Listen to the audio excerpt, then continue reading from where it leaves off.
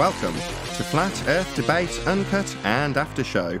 I'm your host Nathan Oakley, and if you are new to this channel, or you've not done so already, then be sure to subscribe, hit the bell notification icon and join button if you'd like to become a Nathan Oakley 1980 channel member and keep up to date with the Flat Earth Debate.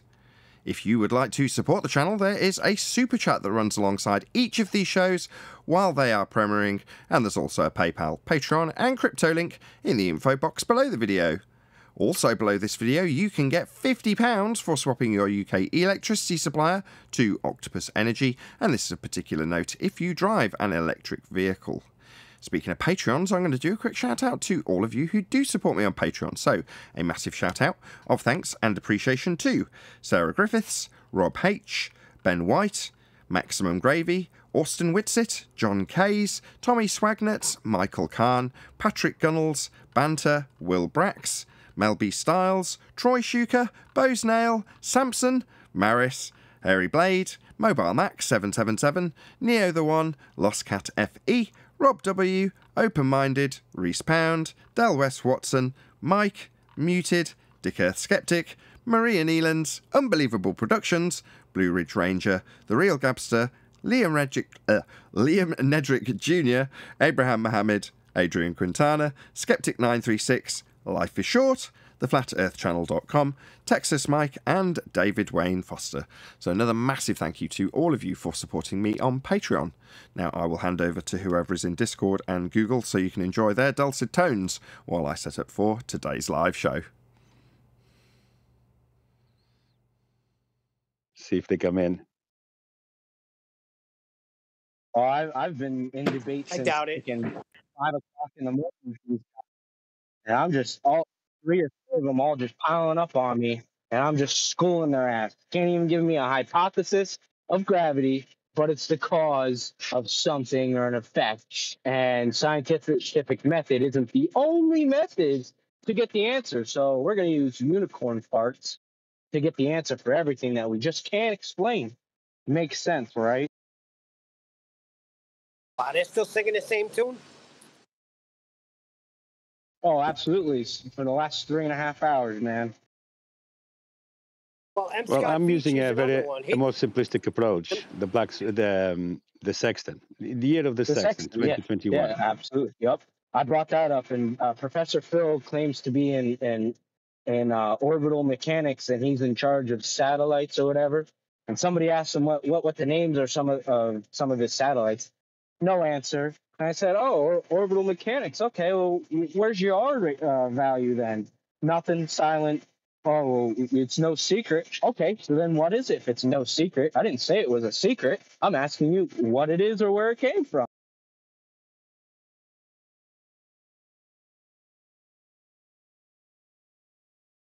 And the response you got was? Nothing. I don't need verbal abuse from people who think that the Earth is flat.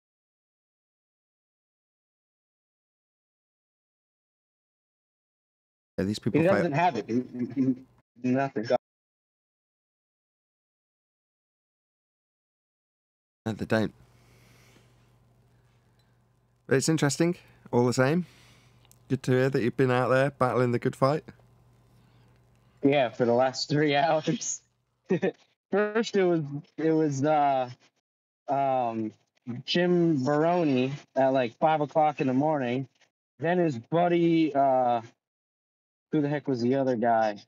There's another guy, and they were both ganging up on me, and none of them could give me straight answers. They would answer my question with another question about another topic. So they never conceded even what gravity was. And then Coffee House decided to join in. And then Professor Phil. So I was battling 4 of them all at the same time, and none of them conceded on any of the points that I made. And we're still not in agreement of gravity is not a force. Okay, give me your hypothesis of gravity then. If it's a cause of something or an effect. So scientific method should give you all these answers. Oh well, we said at coffee. Your IVDB isn't relevant to this because we could just observe it and see it, and that's it. where there's no scientific or logical explanation of it. It's just there. Like, okay, unicorn farts, they're just there. What's just there? He's saying it's just there. What is it? Gravity. Gravity is just there. They have no explanation of why gravity's there, what is causing gravity, the equation for the force of gravity on everything, because gravity needs to have an equal effect on every object on Earth, including gas like steam. But like I said, there's no relationship to anything, so I called it pseudo. Then it's all pseudo. It's all fake science. Sure, but assigning it a word and having you say, well, it's not proven, did they ever actually qualify what they mean? So when a fundy says gravity, usually the question that follows is, well, if they're someone you're acquainted with, which one? And you've stepped into the fantastic realm of just asking them to provide a hypothesis for this, right? Which is excellent. Yeah. Yeah, I did. I asked him. I said, okay. That was actually the first thing I asked. Okay, which gravity are you referring to? And I let him answer Einstein's, or I forget which one he said, Newton's. I said, okay, well, Newton's is 107 years out of date, and Einstein superseded his, and he also states that gravity isn't a force. It's a bend of space and time, which are both concepts, and concepts aren't real, so you cannot bend unicorn parts, you know. So that is it. You won. That was the end of the argument, and you're saying in advancement of that there was nothing. So that was the end of the argument then. Yeah, it just proceeded on to another subject that I tried to bring them back to gravity, and it was just honestly a clusterfuck of nonsense from them, and me trying to prove to them that gravity isn't a force. And I asked them to hypothesize it, and they laughed and said, "Oh, well, we don't need to hypothesize gravity because it's just there. It's so." Yeah, that's the bit I was trying to drive towards chaos. So they said it's just there. You're like, well, what is just there? What exactly are we observing then? Right, and they said, "Hang on, I got 3 hours worth of chat to go back to and memorize." No, There's fair four enough. Different people on me, so it got a little no, that's fair enough. That's fair enough. I'm trying to work too. I'm not trying to drag out the actual full verbatim account of what went on. I'm just trying to say that at some point you've got to actually, with somebody that just says, well, we don't need to establish cause and effect relationships or science this. It's just a thing, and it just is what it is. Like me saying, well, entropy is just a thing. We observe it occurring always. That's why it's a law of nature. Because we always observe high pressure to low pressure, hot to cold, entropy increase. That's something that occurs always. So you describe it. You're not establishing the cause of it. You're just describing it. And they say, well, we're just describing it. We're just describing gravity. Okay, what exactly is it that you're describing as gravity? What exactly is it that's happening? Now, we all know it's down 9.8 meters per second. That's what they're claiming, right? Other than the fact that things go up. Now, they're not going to relinquish either, because in spite of them having bending geodesic concepts in space-time, total nonsense that we don't experience in reality, they still want a force to do various things that they can't get around when they've got a heliocentric belief. So they're never going to concede it, because later on down the road in that discussion, if they had conceded it and they say, well, gas holds all the gas here, making it go down, going boom, boom, because they haven't conceded it, they can still throw it up as their argument, because when you've pointed out how it isn't a force, and the one that they think is 106 years out of date, superseded by Einstein, as soon as they concede that, they've never got any arguments for anything ever, because almost all of their arguments that have got tricky, sticky situations at the end in them going, gravity! That solves it. But what is it? That's my point. What is it? What are we observing? What is gravity? Not, oh, Einsteinian or oh, Newtonian. It's like, no, what happens? What's the phenomena that we're observing? There isn't one. I was just going to ask you, isn't that an indictment on its own? As soon as you ask them the question, which gravity, and they begin to answer it, they hang themselves right there. Well, yeah, because either or, if they say mass attracts mass, mass doesn't attract mass. You know, if they're going to ascribe that a downward vector, well, we've got things that go up. So, you know, that's why it's 106 years out of date, superseded by the pseudo-Ramonian force space. But then you go, well, that's a conceptual medium with space-time bending. You know, you can't bend time. That's nonsense. So, you know, you're telling me that's how our world works when it's a fourth-dimensional conventional convention that's been invented by Einstein. Go on, go on. Correct. It's in their mind. Yeah, so I mean, I pretty much stated what you said, almost verbatim, because it's obviously true. We haven't really come to a conclusion on what gravity was. So I basically defined it as not being a force, and then we went into gases and how gases go up and gases go down, brought up the steam. It's just literally like a general Glover versus flat Earth science topics that we went over, and they just completely pushed everything aside. So I tried to get them to voice chat because I didn't have time to be freaking messaging back and forth. So 2015, the whole body of science proves the sphere. 2021/2022, we don't want to talk about science. We don't need scientists. Science doesn't even prove anything anyway, from the globe side. Yeah, well, that's M. Scott Veach. He says that was just the beginnings of science. Now we've advanced. It's not just a scientific method. Well, yeah, they need it to go into la-la land. Yeah, you approach a con man and go, you realise we've got an empirical method to validate some of your claims. Have you put your claims through that method that could empirically validate them? Ah, we've advanced beyond the dusty old empiricism. We've gone way beyond that. We don't need to prove things like we did with the scientific method. Science is much more about telling stories now. Okay? You go away with your dusty old empiricism.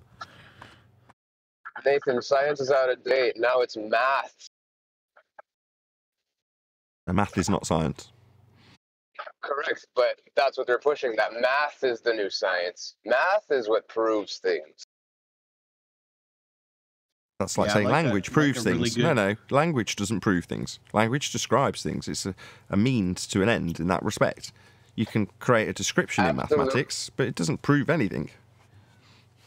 Nathan, if I may give a perfect, practical, real-life example of how math describes reality and nothing more. I build fences, right? So if I need to put up a deck, and I need 3 8-foot posts, right? Now in math, we could write that down as 3 times 8 or 8 times 3. But in reality, those two things mean completely different things. For example, or 3 times 8, both equal 24 of the value of whatever we're using. But for example, in my example with the wood, 24, 3 times 8-foot posts would be 24 feet worth of wood, foot length worth of wood. But in reality, if I say to my worker, hey, go to the hardware store because I need 3 8-foot, he can't come back with 8 3-foot posts. You see what I mean? So when you use math to describe reality, you're using them to describe a value and how many units of that value. So if you, on paper, 3 times 8 and 8 times 3 give you the same result. They'll give me both 24-foot length of wood. But in reality, practical use of math, if I send my worker to go get me 3 8-foot posts, he can't come back with 8 3-foot posts because that won't build me the deck. Right. Further to that, in your example, you didn't mention to the audience that these posts were actually unicorn horns. Black holes. I'm saying, in your example, let's say that you explained to the end of your example that you guys gone off and he's actually understood that you want 3 lots that are 8 foot, and he comes back with that, right? And after the fact, you go, great, but in your story, it started off with you having the guy off looking for posts made of unicorn horns, yeah? So it's 3x, and then whatever x is described in the description below as unicorn horns. Neil, you're causing chaos, my friend. I'm sorry. My point is that you can describe these things because it's just language. It's abstract. So if I insert something abstract into your description, you know, it's like Anthony with his 3 ice creams. You can't give someone 5. On paper you can, -2 at the end. But if it's something that doesn't even exist in the first place and you're calculating for it, like gravity, in a pseudo-dimension, then most people won't cotton on to the fact that you're calculating something that doesn't exist. You've conjured it into reality in the mathematics. But somehow the new science is maths? Well, yeah, because the science has been replaced by things being conjured into reality with maths. And they want those things to be real, or at least at the very least believed to be real by the people they're telling them to, with abstract descriptions in mathematics. That's not reality. Physics. That's the physical. That deals with the physical and natural world, as the name suggests. Not maths. That's abstract language. Correct. And that's why they go back to math. Proves things.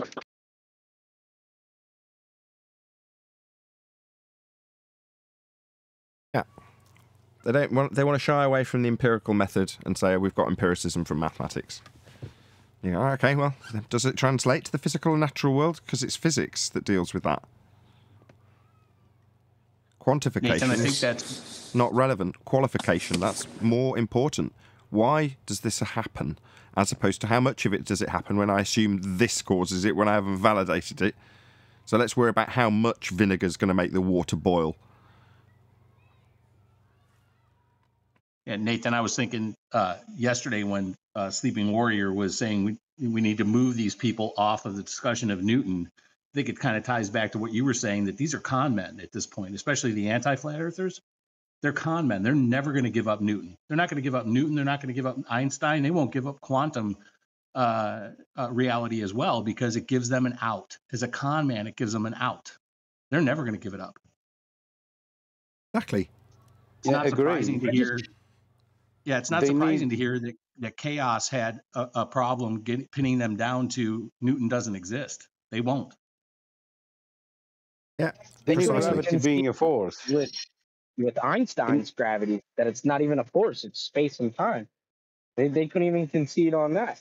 But then later down the road, they want to say, oh, well, gas pushes other gas down because gravity's pulling it and the buoyancy of the gas is pushing it up. It's okay, so gravity is your force. How can you hypothesize your force? How? Hold on. That is a bunch of shit. Hold on, sidestepping the fact that gas doesn't go down, go boom, boom. Because that assertion... Right, and I've already explained that to them. The steam goes down. Oh, well, when you put a helium balloon in water, and, okay, well, now you're dealing with different mediums. Like, what is your point? What are you talking about? Gas displaces gas because gravity's pulling it down and the other gas is more buoyant. Okay, so which gas is more buoyant than the other gas? No, which gas is going... Helium's more buoyant. No. Not which gas is... No. Air. Okay, hold on. Not which gas is more buoyant. Which gas is going down, go boom, boom, to push the others up? Air. He said air is going down to push the helium up. Oh, really? So, air produced in the sky, right? No. I said air's... there goes those magical factories in the sky. And they go up against gravity. Oh, well, it's displacing. Gravity's pulling the other ones down and pushing the more buoyant ones up. And which ones are those? Yeah, they can make the assertion. But which ones are going down, go boom, boom, like bouncy balls poured into a fish tank? Oh, none of them. Started to say the sulfur hydroxide, whatever. Oh, sulfur hexafluoride go down, go boom, boom. No, sulfur hexafluoride also fills the availability of volume with entropy. It follows entropic law. So, no. Also, sulfur hexafluoride... how many sulfur hexafluoride factories are there up in the clouds? Oh, none. It's a man-made gas. So even that gas, when produced by man, was produced on the ground by man. Not produced in magical cloud factories, produced on the ground. And then with entropic law, disperses to fill whatever space it's got. Exactly what I said. Entropic, entropy. All gases are entropic. So their argument was blown out of the water. They were just beating around the bush, circle jerking me the whole time for 3 hours, and I was schooling all 4 of them. They just couldn't see the light at the end of the tunnel. No, and whoever identified them as con men is correct. Flat Earth, and people who are in the anti-flat Earth side of this debate are con men. They're no longer fighting for the cause of globe Earth because they truly believe in it. They're fighting against it, saying that you and your reference frames are ruined. That would be the reference frames that the globe Earth uses to claim we've got Coriolis effect are ruined. That's the statement of an anti-flat earther, telling me my reference frames are ruined. No, I've destroyed your reference frames. Now they don't exist anymore because we haven't got a globe Earth that turns with 2 reference frames. But I'll be told by an anti-flat Earth con man, that's Simon Dan, that my reference frames that I don't claim are ruined. So he's conning the audience into believing that they don't need reference frames and somehow I do, and that mine have been debunked when I show that they're debunked. Well, I don't have any. There's only one set and they're being used by Globe to claim you spin, yet you're telling me that mine are debunked when we show that they're not in existence. So that's a con man. You're a sodding con man, Dan. That's what you are. Con man, Dan. That's a good name. Means confidence man.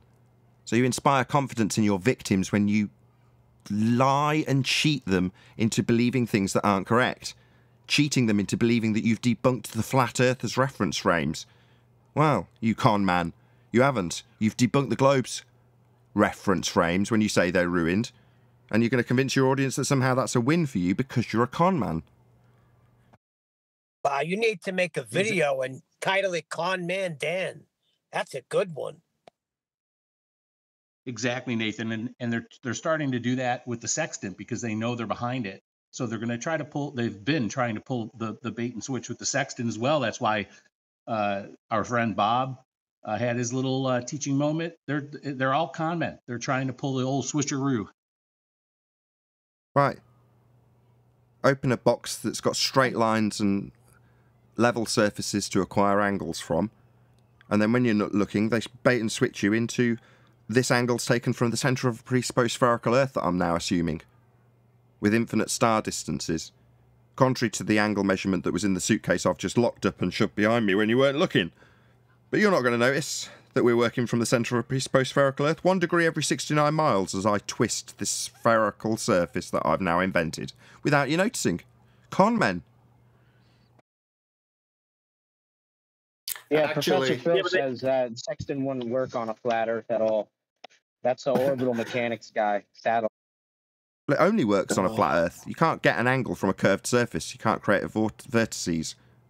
You need 2 straight lines for that. It only works on a flat Earth. Actually, it's a presupposed center of a 2-dimensional circle, never a sphere. Yep. Circle of equal altitude. That's 2-dimensional, flat. And the line that meets the edge of it at the GP of the star that you're measuring, that's a flat, straight baseline. That can only work. This tool can only work on a flat Earth. Facts. So what they're going to say? It can't work on a flat Earth. Well, where are you going to get an angle from anything that's other than flat? Answer, you can't. It's a prerequisite for measuring a bloody angle. I explained this to my son last night with the black swan and the sextant, broke it all down for him, and he turned to me and said, you can't explain 2 points in the sky, again, with putting me on a sphere. And he did give me an answer for the plasma. He said astrophysicists are proving now that the sun is made of plasma. Sorry, did I just drop acid? You said you explained the black swan. That's an argument about the physical limitation of a sphere Earth radius 3959, like the ball example from that lawyer guy. And then you went on to say I explained the sextant. That would be 2 angles, one of them being the flat baseline that you acquire from the horizon and a celestial object. Well, then you said that he explained how the plasma works, like you'd been asking him about plasma. Yeah, he jumped to that. When he knew he couldn't go anywhere, he went to plasma. Oh, and he said the horizon drops at a certain altitude. Well, then you can't acquire a baseline from it. Now, if it's dropping away from you, my friend, as it must on a sphere, then you haven't got a straight flat baseline for a sextant. And the horizon is not Earth curve. Right, exactly. Black swan. But you know what? You know what I would have said to that? O.J. Simpson, well, people thought he was guilty when he wasn't guilty, and, you know, law is very much the same as scientific proof, which this black swan modus tollens argument and black swan that goes with it, along with the sextant, which is merely a geometric tool for measuring angles, they're not scientific. And O.J., he got away with it and then didn't. So, you know what I mean? Makes sense in my globe-believing mind. The other thing as well, Neil, is that Dr. Pierre Robitaille claims that the sun has got a solid surface. So if Pierre Robitaille says that it's a solid surface and other parts of science say that it's a gaseous plasma, then they don't know what the sun is, regardless of who's right. So if you look up Pierre Robitaille, you'll see that his articles all describe the surface of the sun having a solid surface because he says spectroscopy, right? Rightly or wrongly, doesn't matter. They don't know what the sun is. No, they do not. That's what I said. Yeah, and you can spend all day trying to argue that Robitaille's wrong. Well, he's no more right or wrong than the heliocentric claim of a violation of natural law.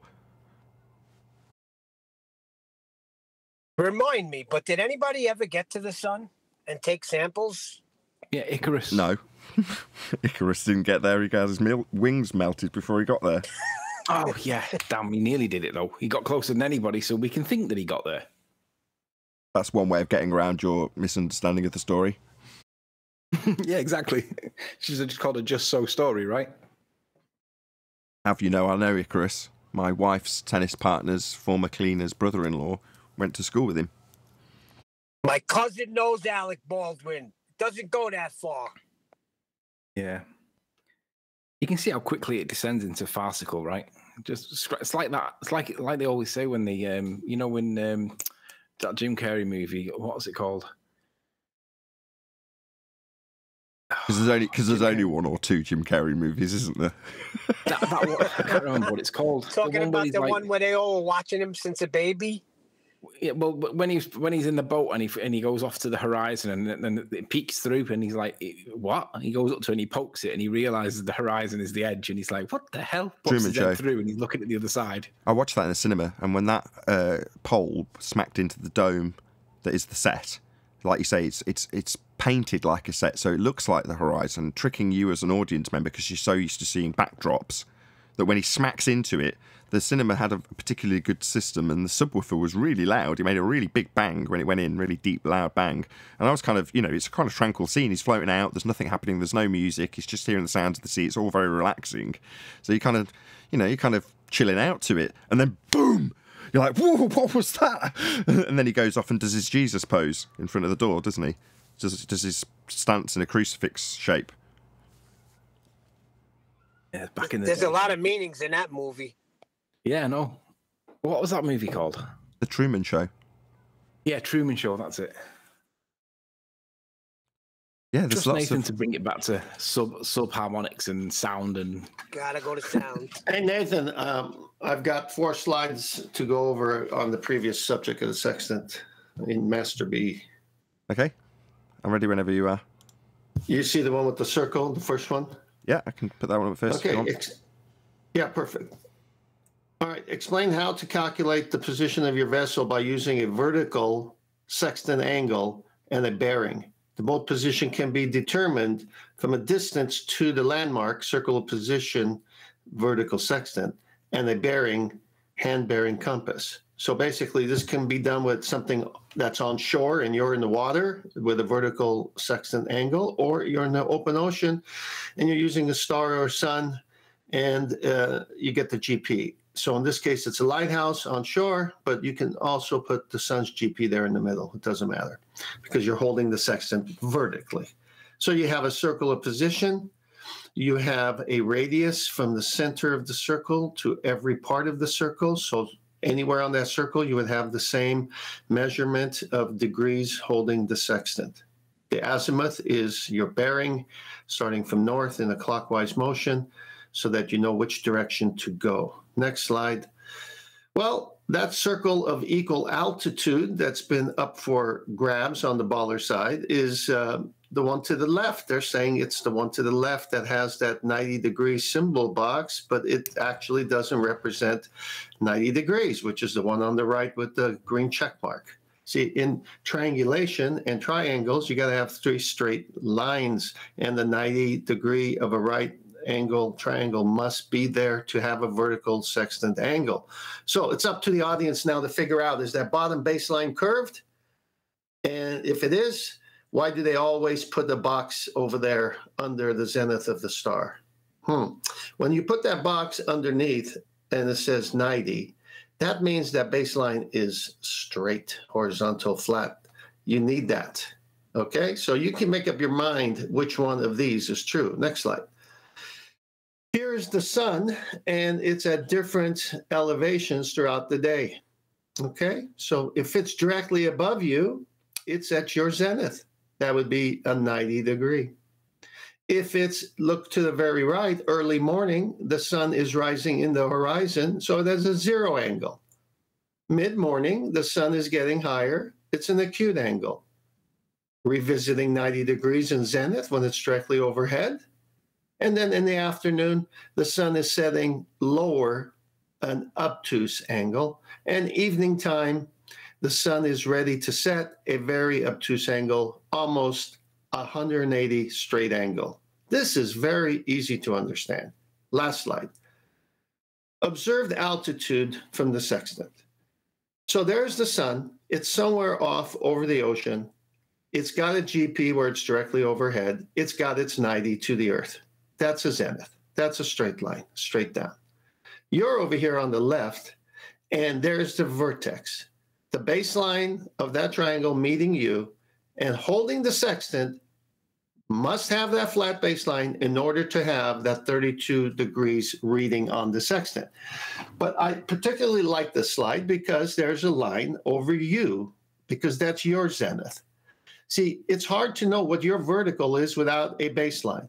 But if you can shoot the sun and have a baseline to its GP, it can give you a 32-degree angle from your position. So if we measure the altitude of the sun at 32 degrees, how far are we from the GP of the sun? Well, 90. See that straight line above you? That's your 90, right?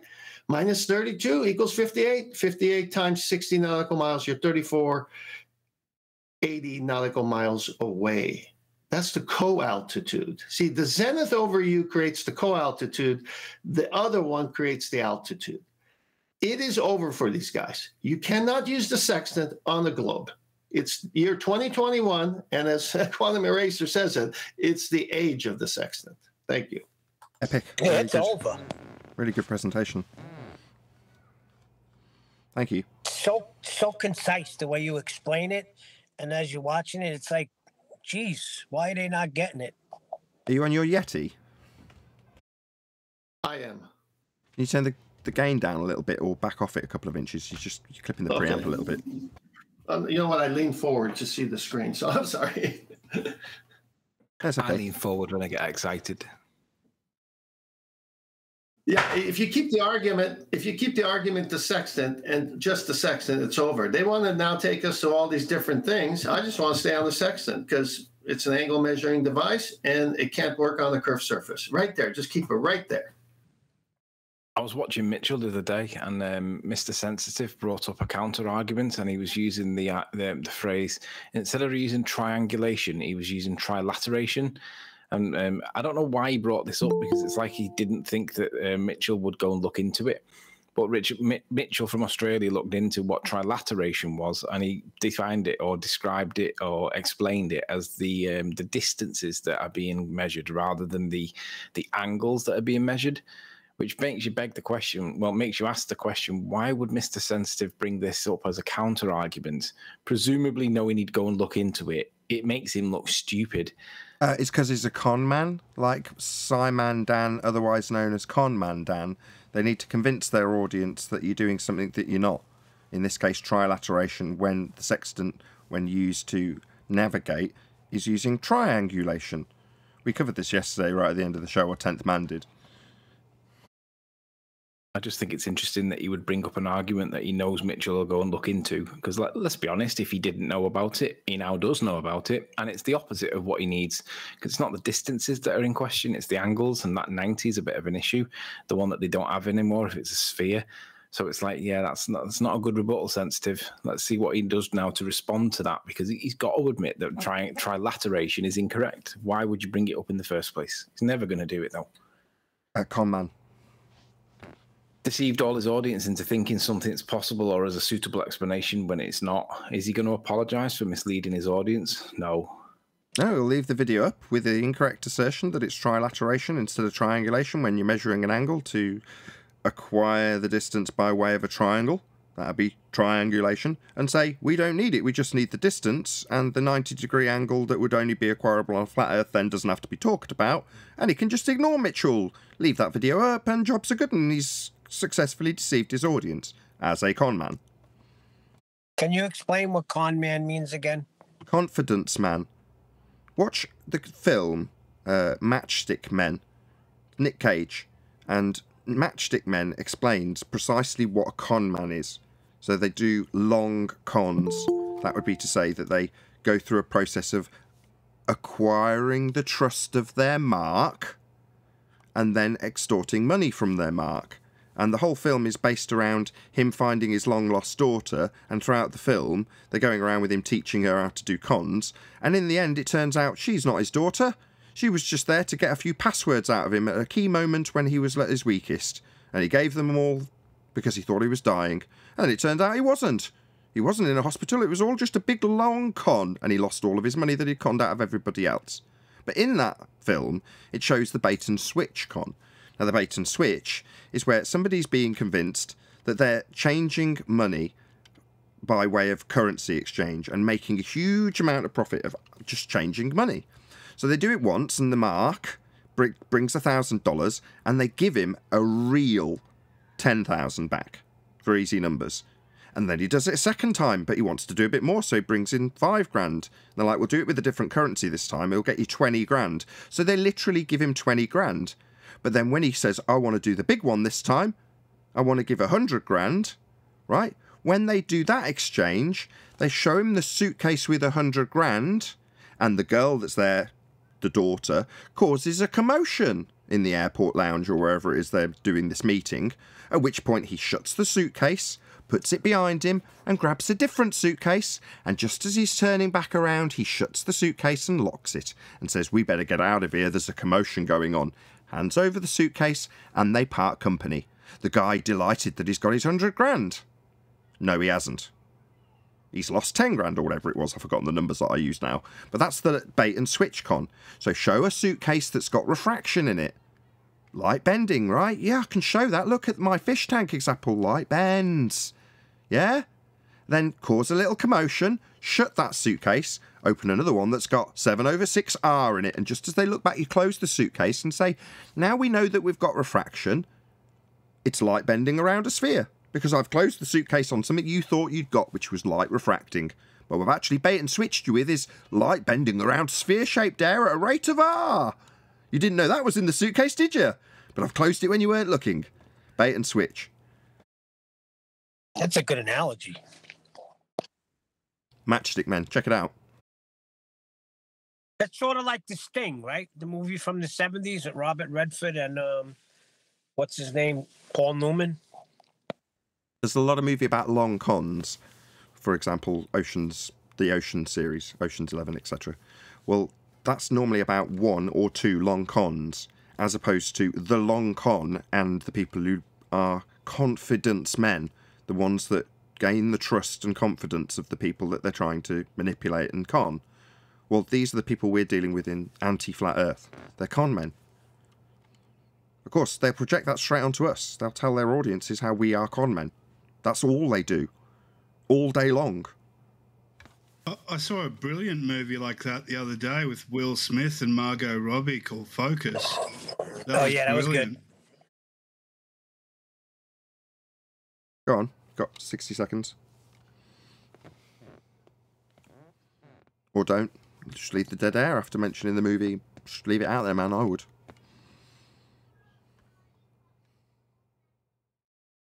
Okie dokie then. Well, thank you for that. Will Smith movies. Love it. It was a good con movie. As a matter of fact, he gets shot at the end by his own father. Will Smith gets shot at the end. Oh, it sounds great. But it wasn't a mortal wound. He was shot in the perfect spot.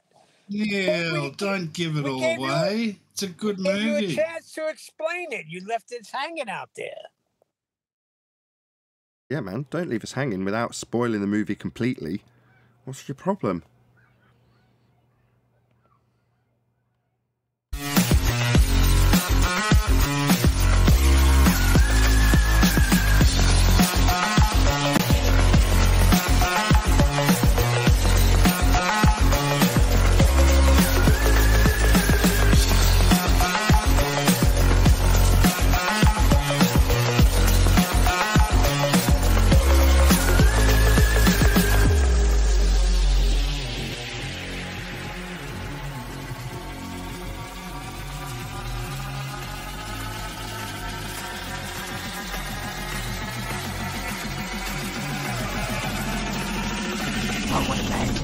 Welcome to Flat Earth Debate Live. I'm your host, Nathan Oakley, and if you are new to this channel, or you've not done so already, then be sure to subscribe, hit the bell notification icon, and join button if you'd like to become a Nathan Oakley 1980 channel member and keep up to date with the Flat Earth Debate. If you would like to support the channel, there is a super chat that runs alongside each of these shows while they're live, and there's also a PayPal, Patreon, and crypto link in the info box below the video. Also below this video, you can get £50 for swapping your UK electricity supplier to Octopus Energy, and this is of particular note if you drive an electric vehicle. Most importantly, if you'd like to join the discussion, simply mute the page you are currently watching, then click the link in the info box below this video to join the panel and express your views on the nature of Earth. If you do join, please don't swear. If you do, you'll be ejected, and if you are, please don't try to rejoin the stream using sock accounts. You'll be warmly welcome back on the next stream. Please also share the show on social media. Sharing the show obviously increases the live audience, but this in turn increases the chances of a more diverse panel, so please share the show on Facebook and Twitter. One last time, if you're new to the channel or you've not done so already, then be sure to subscribe, hit the bell notification icon and join button to keep up to date with the Flat Earth Debate. Now, we are joined by Sleeping Warrior, 10th Man, Neil, the Adam Meakin, Refracted Curvature, and a whole bunch of people in Discord, so welcome one and all. Good morning, good morning. Afternoon, everyone. Good morning. Yo, yo. Morning. Good to have you all. I'll just say a quick hello to Arwin, and then we'll kick off with some housekeeping questions. Hello, Arwin. Hello. Hello, good to have you. Any evidence of a physical geometric sphere-edge horizon, formerly known as the curve of the Earth? No. No.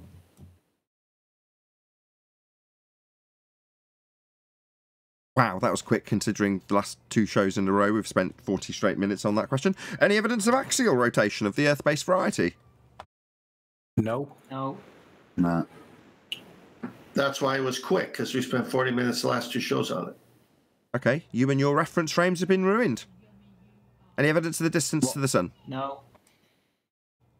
No. 3 Arwinian units. That's it. Arwinian units, arbitrarily assigned units of distance that are based on rainbow distances from memory. No, it's apparent distances. Get it right. It's not actual distances. Bit quiet. You some way away from your mic or something? It's apparent distances, not actual okay, thank distances. you. I didn't need you on top of it. Jesus. Yes, one extreme to the other isn't going to help either, but thank you. Any scientific evidence of gravity? No. Nope. I got Coffee House saying that there's a relationship between the weight of objects and the force required to keep them apart. What's required to keep them apart? Right, so here it is. Hold on. This is new. What do you mean, apart? So I asked him which gravity. He said the one that repeated tests show exists, that there is a relationship between the weight of objects and the force required to keep them apart. Okay. I'm not even entirely sure what I even read. I'd love to know what the repeated tests are. That sounds like experimentation. When you're talking about the physical and natural world and you say test, then contextually that means experiment. So I'd love to see these experiments. Not that they will exist. I'll ask him. Yeah, I'll ask him and I'll let you know. Did you say his channel name was Coffee House? Here we go. Yes. Wait for it. Yes. Oh, yeah. Well, he has no grounds for that statement. Can't you jazz up these jokes a bit?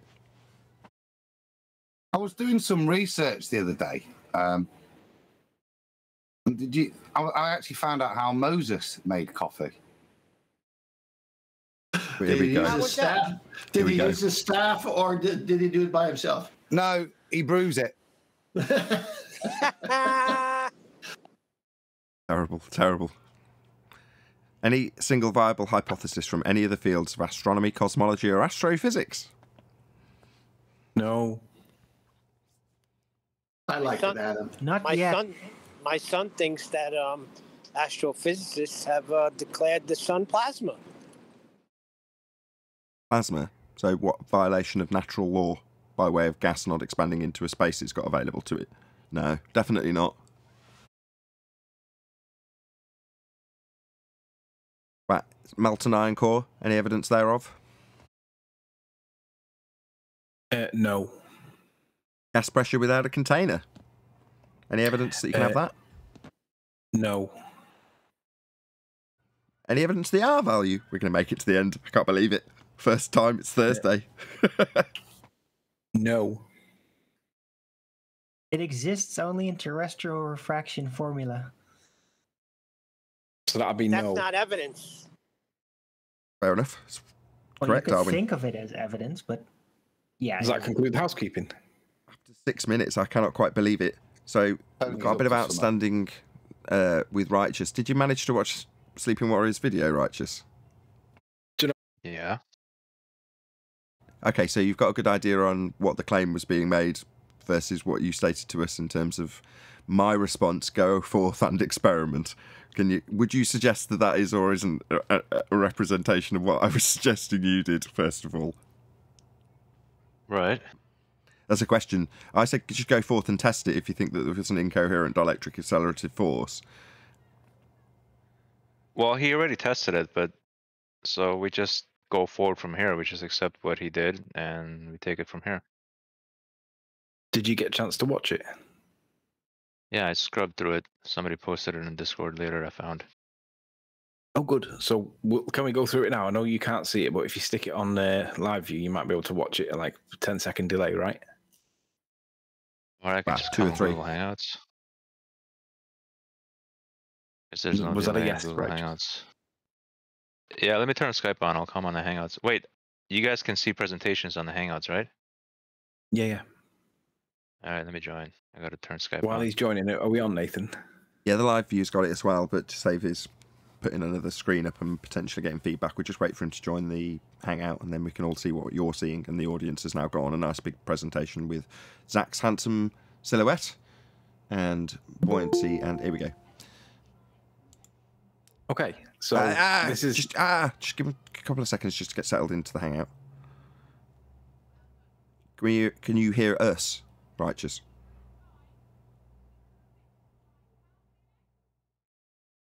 You're on mute in the Hangout currently. Right, thanks for that. Okay, I'm good to go. In your own time, Anthony, go ahead. So I heard what was the conversation in the after show the other day, and I heard you say words that I thought, right, I can test this. I heard Nathan say, go forth and science that.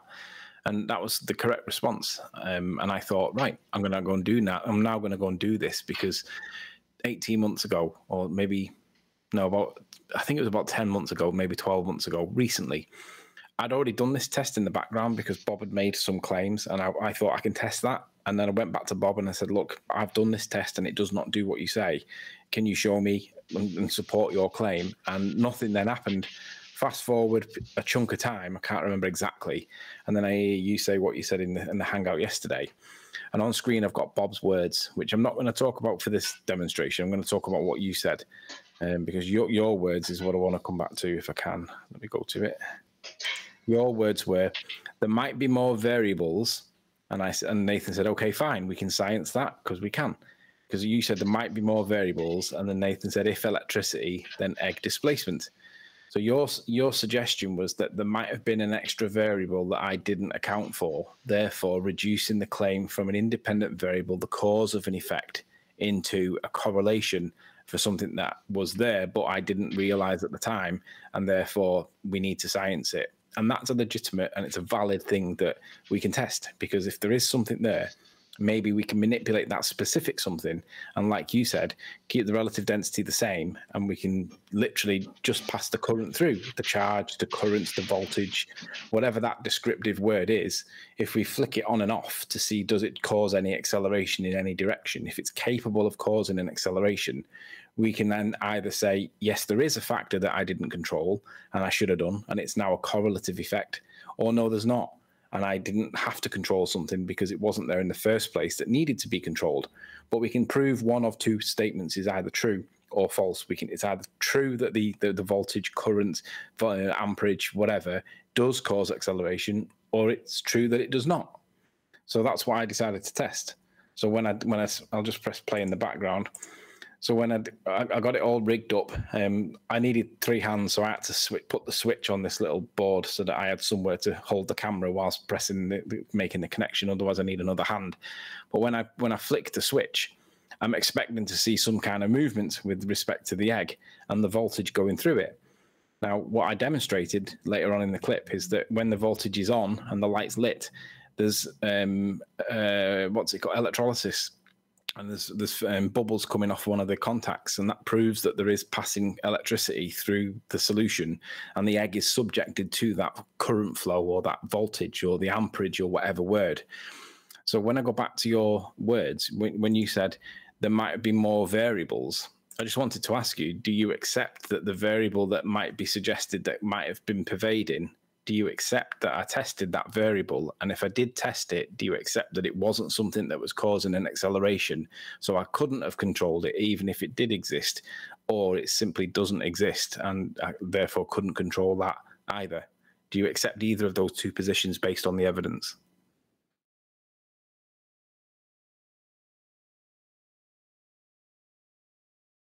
Hold on a sec.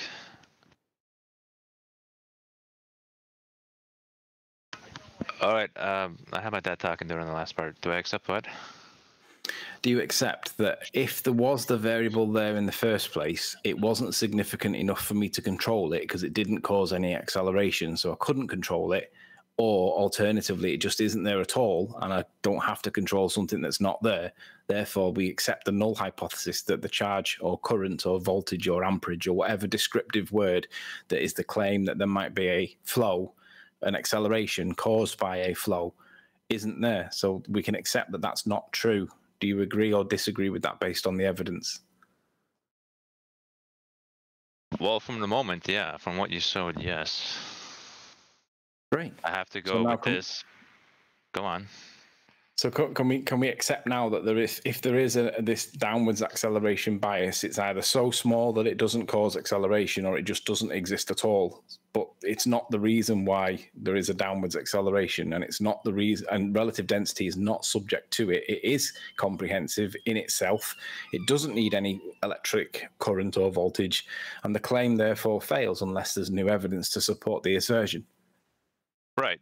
Going forward, right? So we got to account this and go forward with accounting this. Yeah. Excellent. Yeah, that was brilliant. That I wasn't expecting that. I thought there'd have been some refutation of that something I'd not done right or something that. But thank you so much for being straight. That's nice to see for once. Right. Once. Hold on. Don't imply you hasn't always been straight. That's perfectly acceptable. Sorry, I didn't mean to imply that. I meant to imply that I thought there was going to be more resistance against the assertion that is pushed around a lot, that this incoherent dielectric acceleration thing, blah, blah, blah. Yeah, okay. Just accept it. There was no resistance. You turn the electricity on and nothing happened. Nothing. Now, to be fair, Nathan did point out that after I put the salt in at this and then flicked it on and off, it did look like it was moving, but I think it's because it was causing disturbance and it hadn't settled. The pressure gradient hadn't settled and it was still finding its level. And I did wonder if somebody would have brought that up, but no one's brought it up. But let's just be aware that when this egg's bobbing up and down and I flick the power back on, it's still bobbing up and down. It's not come to equilibrium yet. It's not found its level. So it does appear that way, but no one's mentioned it. But I'm just glad that we've been able to progress the matter now. Hopefully we can say, well, it doesn't do this. It's not powerful enough if it exists at all. And if it doesn't exist, then it doesn't exist. Very good. He did actually concede immediately as soon as you brought it up. He said, yeah, I watched the video and moving forward, I accept that. Just, it was conceded before he made it. I'm glad you still summarised the example because the audience can see this in isolation now, which is great. That's it. I wanted the audience to see it. However, I did kind of hope also that, there'd be some sort of challenge to it. But, why would there be? It makes sense that there wouldn't be. Thank you, Righteous. Seem like a reasonable guy. Why wouldn't you just go, yeah, well, you've shown that it doesn't do anything. What more can I say? I got a question for Sleeping Warrior. So when they say it's negligible, if it's so negligible, and they use that word themselves, the proponents of this, then how do they even spot it if it's negligible when in your test nothing happened? guess maybe at the microscopic level, there's an argument that Brownian motion might have been influenced slightly. I mean, if you got it down to the microscopic level, maybe there is, but it's not the thing that pervades, that separates up from down as it's asserted, and it's not the thing that relative density is dependent on like it's asserted. It isn't. If it was, then I should be able to flick that switch and the egg would burst out of there and make an obvious movement, but if it made any movement at all, it's tiny, and therefore it doesn't pervade. It doesn't cause the up from the down. It doesn't. It's just not worth dwelling on. Yes, it exists. Yes, it's there, but it doesn't pervade. That's the point. So this static charge is so negligible that it doesn't do anything, but we want to throw it in there as a causal agent, is what that side is proposing. Is that right? That was the suggestion, and I wanted to remove it as a potential cause, and I wanted to remove it as the pervading factor, because it isn't. The pervading factor is the density of the object relative to the density of the medium, and that causes the acceleration that we mistakenly believe is based on gravity or based on bending space-time. These things, we can test them in the real world. We can comply and adhere to scientific method. It's repeatable, it's observable, it's verifiable. Raichi 50 has repeated it, got the same results. Everybody watching this video can repeat it, get the same results. Ultimately, how many times do you have to flick the switch before you accept that the switch is what caused the light to come on? Or do you want to say, well, maybe there's something else that's causing it that's between the switch and the light bulb, and it's just correlation? It's not. If you flick the switch and the light comes on, then that is the cause of the light being illuminated. And if you didn't flick the switch, the light wouldn't come on. Now, obviously, with the light switch, we know there's a bit more to it. But if there is more to it, we need to support it. Oh, look, there's a wire that connects them. Oh, look, there's flow that comes in. Yeah, we understand how electrics works. But when there's nothing more to it and we can't evidence any more to it, why is it that the evidence and Occam's razor can't apply? Why do we have to insist that we need to put maths to this to start explaining it? No, we can demonstrate it. Everybody but Bob. See, nobody mentioned Bob. Everybody but Coffee Hose. There you go. Which I got an answer out of him about these tests. He sent a link. I told him that I wasn't going to rummage through his evidence. It was his claim, so state it. And he stated that there have been repeated measurements that show a force is required to keep two objects apart. That force has a consistent-ish relationship to the object's weight and the distance between them. Yeah, that's his claim. Yeah, we know what his claim is. Yeah, that's his claim. Provide the tests. So he just repeated the claim rather than providing anything, and repeated that there were these tests in existence. Again, we knew the claim that, but what he was being charged with by you was to actually produce them. Right. He's also substituted. He posted a link that he summarized in. Just one more thing. Sorry, he's substituted tests for measurements now. That sounds very much like maths. Measurements of something that must be occurring. We've got to see what's occurring first before we quantify it. But if there's a test, then we've got a qualification of what's actually happening and why it's actually happening. So that's what we need. Not just another claim or the repetition of his original claim that he said it got tests, now measurements. Okay, well, what are they? Let's see them. What's the issue?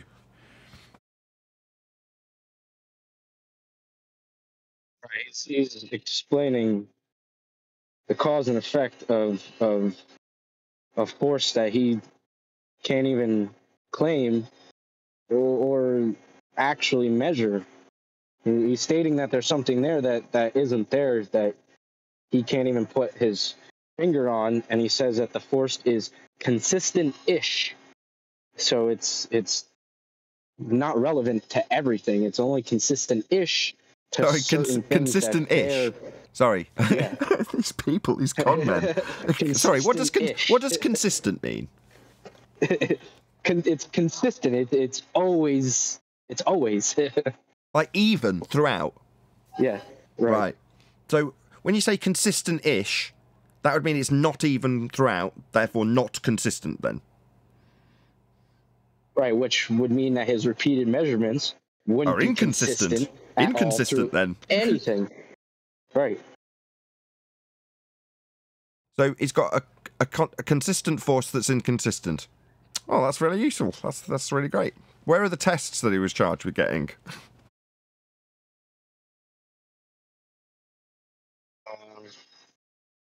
He posted a link. The link is called the Big G Redux, Solving the Mystery of Perplexing Result. And it's just the universal constant of gravitation, G, affectionately known as Big G to distinguish it from little g. The acceleration due to Earth's gravity is a fundamental constant of nature. Meanwhile, clouds, meanwhile, helium balloons, meanwhile, things go up. What, acceleration of the gas go down, go boom, boom towards Earth is a constant. Yeah, that was debunked 107 years ago. Yeah, I didn't read through the entire link. I told him just to summarize his evidence, and that's what he came up with. But I'm sure if I were to read through this fundamental constant of nature, I would prove that it's not a fundamental constant of nature. No, it isn't. If he's saying that the fundamental constant of nature is that things go down, go boom, boom, gas doesn't go down, go boom, boom. I'm looking at clouds right now. I release a helium balloon, it goes up. So, no, that's not a universal constant. That's why it was superseded by Einstein 107 years ago, almost. I mean, I'm very fed up with just arguing this point because it's circle jerking completely over and over. They'll say a million different words for the same thing, and it means all the same nonsense. So, well, no. What's actually happened, though, Chaos, is in the pre-show you said, oh, well, you were trying to argue with them with the gravity thing, and they wouldn't concede. Well, now we're into a position where they need gas to go down, go boom, boom. So what are they using to claim it? Coffee House, the guy you were talking about in the pre-show, the one that wouldn't concede on gravity, now, as predicted, needs to use an assertion that things go down towards the ground 9.8 meters per second, exactly as predicted. Hence, he refused to concede it when you pointed all these things out, because he needs to appeal to it at a later date. So they cannot possibly concede when they're wrong, because even though they're wrong, they're still needing to appeal to it as he is appealing to it now, and saying he's got tests to prove his claim that there's gravity, and the tests are merely a reassertion of his claim that things go down towards the ground with a constant that is defied by clouds. Well, I like the way they just throw in the word fundamental. How do they throw in the word fundamental without any backing? Because it's their pseudoscience fundamental. It's got to be fundamental to their pseudoscience. It has to be, or else it blows everything out of proportion. Well, what makes something fundamental is your citations, your tests, repeatability. So let's see it. Right. Yeah. I don't even.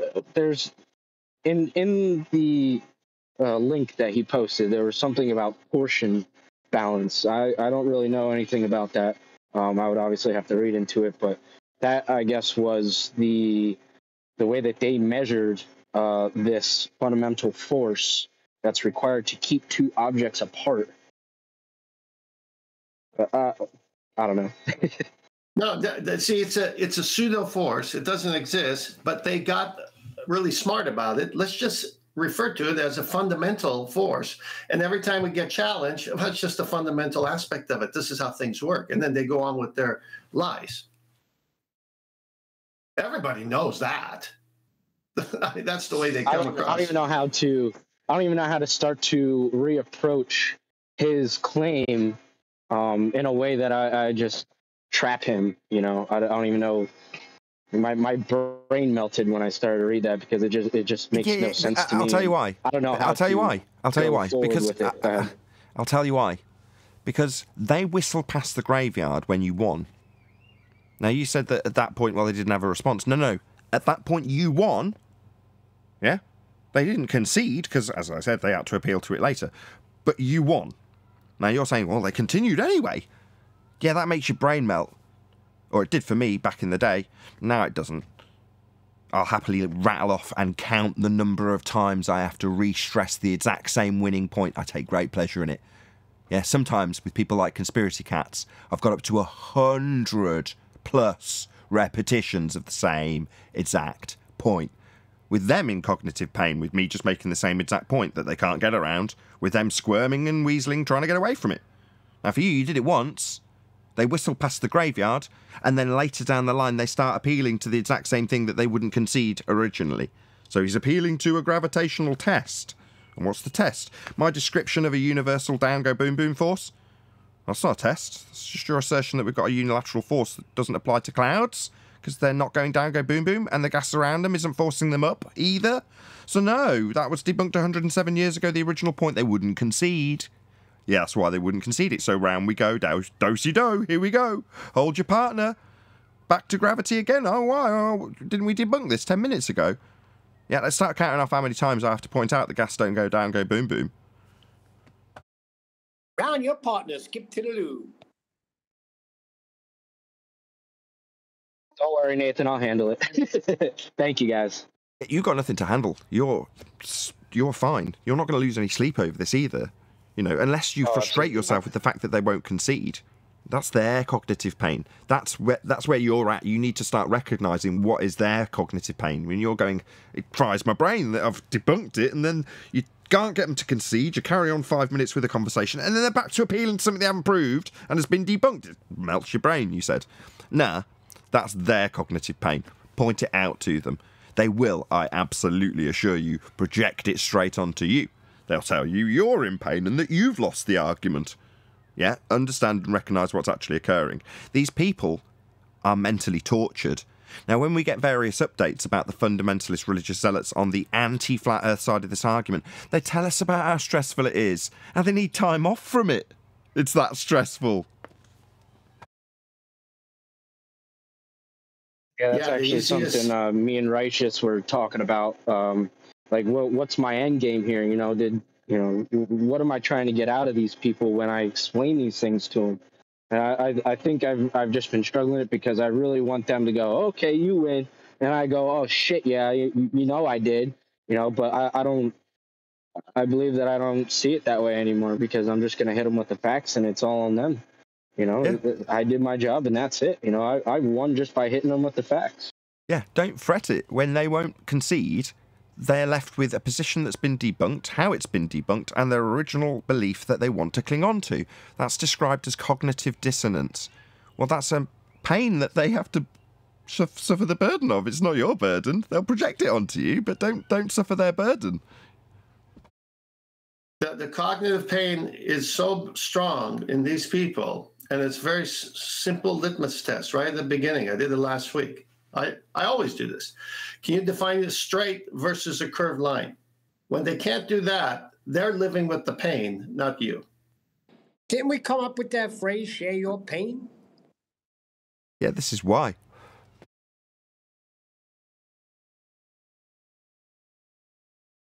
Yeah, like I say, we get various updates from people and we go, where did that guy disappear to? And then they'll come back and say, yeah, I just couldn't cope with the stress of it. It was doing my head in. I couldn't cope. So I had to get away from it for a while. And you're like, yeah, get away from what? I don't feel like I need to get away from anything. I do this daily. Does it leave me stressed? Do I lose sleep over it? Do I? Hell, no, I do not. I do worry about not earning enough money. I'll be honest. Smash the Super Chat and PayPal link. I've got a bill on the way. I keep telling people. But yeah, that's about the only stress I suffer. I'm not a big enough YouTuber to support myself, which means e-begging, which is embarrassing. But other than that, that's about the only real stress of doing this. I don't go away going, oh no, they told me after I pointed out that they haven't got an R value that you're going to have to assume a globe to get a straight line, baseline to do an angle measurement with a sextant. They just said you're going to need a globe for that. No, I recognise what's occurring. Yeah? They're imitating us. All right, why? Well, I take that as a compliment. Highest form of flattery, in fact. But is that you're going to need a globe for that attached to a devastating argument that I'm losing sleep over? Oh, absolutely not. Just a baseless assertion and done with lots of people saying it. Why? Well, because our devastating argument, Black Swan, with us saying you're going to need R from that, for that, yeah, we all got together at the behest of Mitchell to say you're going to need R from that, and in some cases he edited it out of videos. Well, you're going to need R for that has a devastating argument attached. When they just say you're going to need a globe for that, that is literally just them chanting that you're going to need a globe for that. Because there's no argument attached to that. It's just chanting. the thing is, when they do that, you're going to need a globe for that. That our rebuttal still applies to their rebuttal. You're going to need an hour for a globe. So when they say you're going to need a globe for that, yeah, you're still going to need an hour value for the globe, morons. So it's not rebutting our rebuttal. It's just, like Nathan says, it is chanting because it's ignoring the requirement we're asking them to prove. That's like their dumb housekeeping questions that we destroyed the day they came out with them. Bunch of morons. Yeah. What will you need a globe for? I'm sorry, I missed the first part of this. What will you be needing a globe for? Triangulation. Sextant use, apparently, according to these dickheads, is requirement or is an antecedent-consequent relationship that needs a globe. Something that literally is one of the few things that you could not do this on. You couldn't acquire a baseline from it. Yeah, it's just chanting. Never mind. It is just chanting. You're going to need a globe for that. Will we? No. Every description ever describes how you get a 90 degree to a triangle that you're making with a celestial item and a baseline. That's 2 straight lines. That's flat Earth. Circle, 2-dimensional, of equal altitude. Area of equal elevation. Yeah, these things aren't pointing towards curved surfaces moving away from you 8 inches per mile squared. Quite the contrary, in fact. If you had that, it wouldn't work anymore. So rather than you're going to need a globe for that, no, you're going to need 2 straight lines for it. It's an angle measuring device.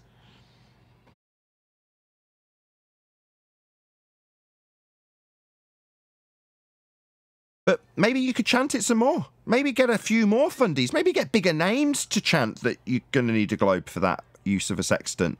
Because that's really going to cost me some sleep. I mean, I don't know about you guys, but it's been terrible. I've been tossing and turning over, you're going to need a globe for that rebuttal. I mean, I really have been losing sleep over this. I'm sure you all agree.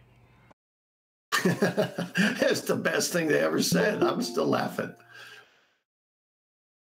Isn't that akin to like when the kid pointed out the emperor had no clothes on, the emperor going, well, you're naked too? Yeah, it is just childish. It's a childish way of saying, no, need an hour for that. Well, you're going to need a globe for that.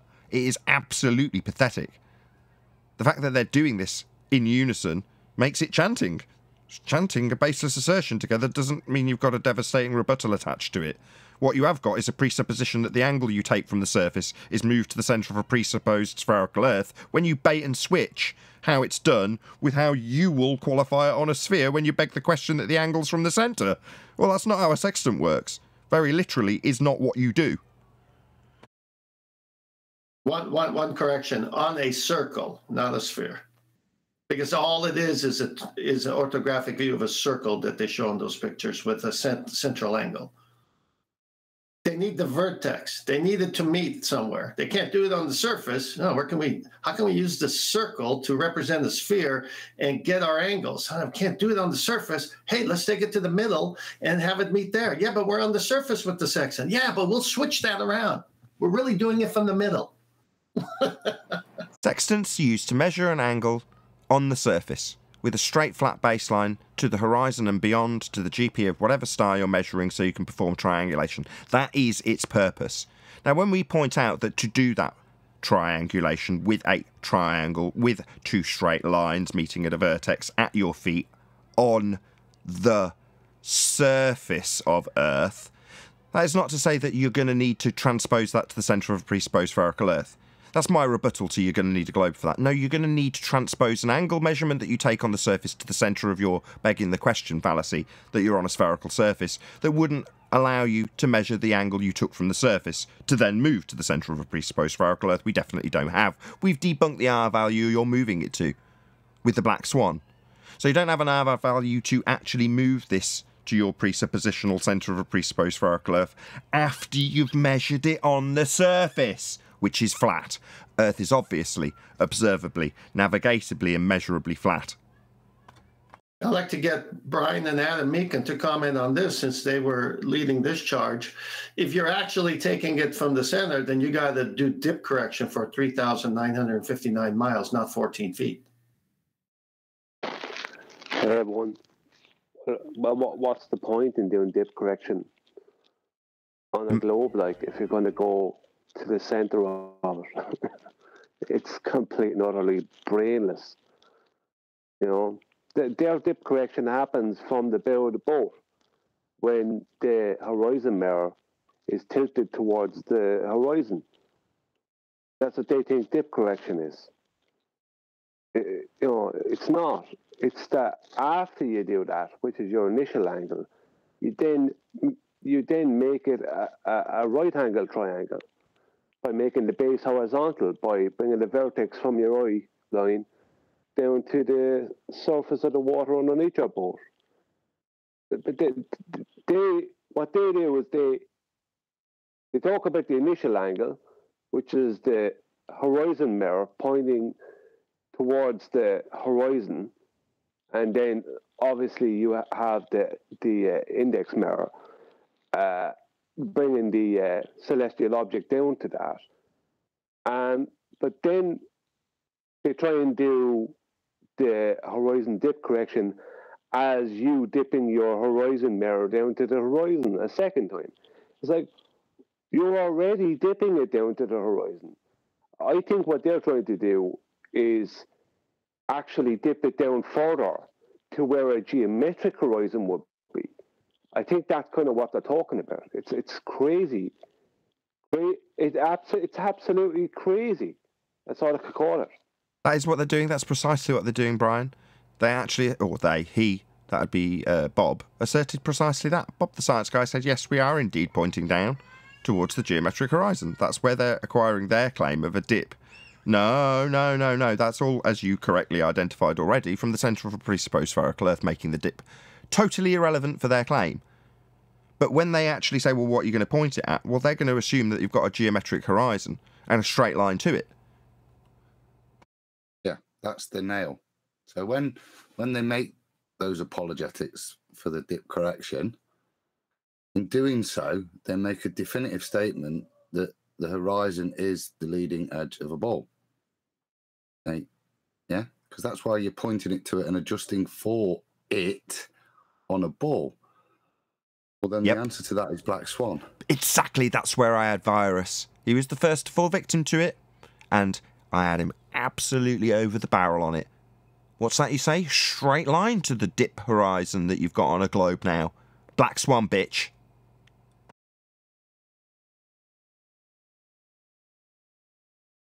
Actually, that's exactly how you said it, too.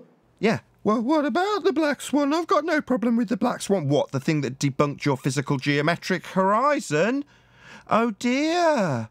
Oh, dear. You're going to appeal to that debunked geometric horizon now that used to be claimed to be blocking things, then was claimed to never be seen, but now is in requirement for your geometric assumptions from the centre of a presupposed spherical Earth with what you're claiming as dip?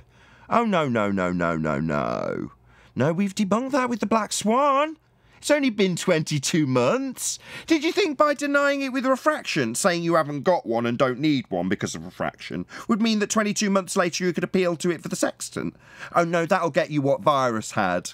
Yeah, called a bitch and told the Black Swan is actually real. Calling it refracted also annihilates this position for your sextant claim. When you move it to the centre of a presupposed spherical Earth rather than the angle measurement on the surface.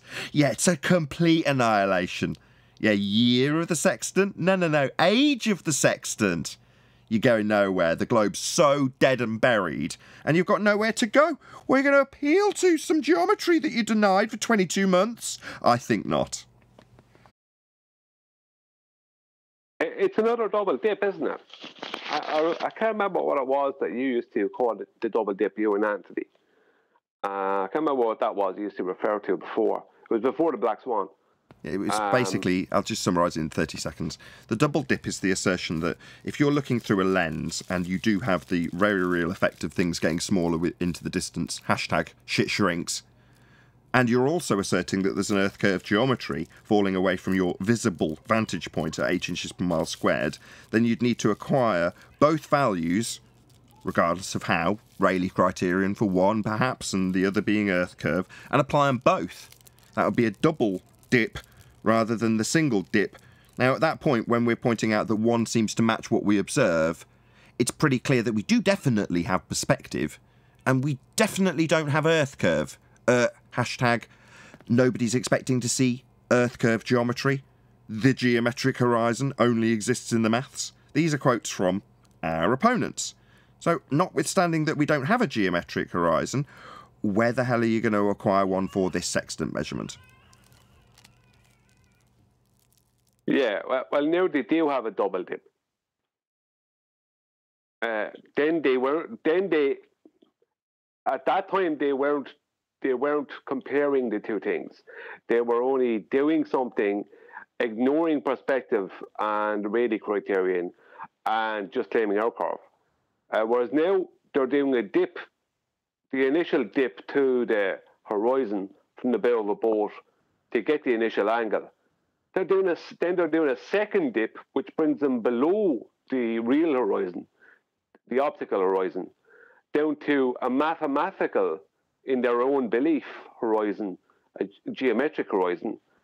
And then they are calculating for that for absolutely no reason, because then they're bringing the angle to the center of their mathematical globe anyway. It just makes absolutely zero sense, because they don't change the, like, if I have to say this, if I bring the lens, if I tilt down the sextant so the horizon lens is towards the horizon, and I take an angle, if I then dip the sextant even further down, then that's going to change the initial angle. If I keep the same, if I was going to,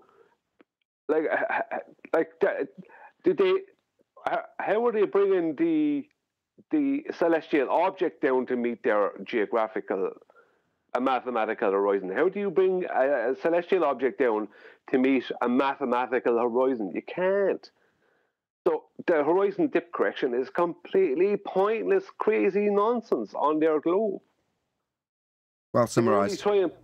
Yeah. But to be as well summarised as that is, Adam wins. Because Adam's pointing out where the nail in the coffin comes. As soon as they appeal back to their geometric horizon, or to a tangent point based horizon, a sagitta based horizon, anything that's got a straight line in it, black swan. Haven't you been around for the last 22 months when you appeal to geometric straight lines? Regardless if they're pointing down, number one, that's not how the sextant works. You're requiring a straight baseline. You won't get the 90 degree for what you've just described if you let them assume that it's pointing down when you match it up to their mathematical horizon that only exists in the maths to match the luminary in the lens. No. At that point, they're not getting 90 degrees, so let's just draw a line under that. They're not doing triangulation anymore. Maybe it's trilateration, right, Mr. Sensible, you fuckwit? Well, I actually, when I spoke about this with Adam privately, when I say we disagreed, there wasn't like an angry disagreement. We just had a disagreement. And I disagreed about even bringing up the black swan at that point. Simply because I know that's what they want to argue about. They don't want to talk about the horizon dip correction. That's the last thing they want to talk about. But Adam said he didn't disagree. I understand it, and I think you can see it in your head, the geometry in your head, and that's why it's so powerful. It's just a bugger to actually explain, but when you do see it, it is exactly that ridiculousness, and it's the similar sort of thing we're describing. The black swan supports it. What you're pointing out is the ridiculousness of it, with regards to drawing it to that leading edge. If you are drawing it to a leading edge, what are you drawing it to? What is your straight line even for, as Brian is saying then? It's totally right. It becomes a ridiculous, pointless line. That they haven't gotten the black swan debunked. Yeah.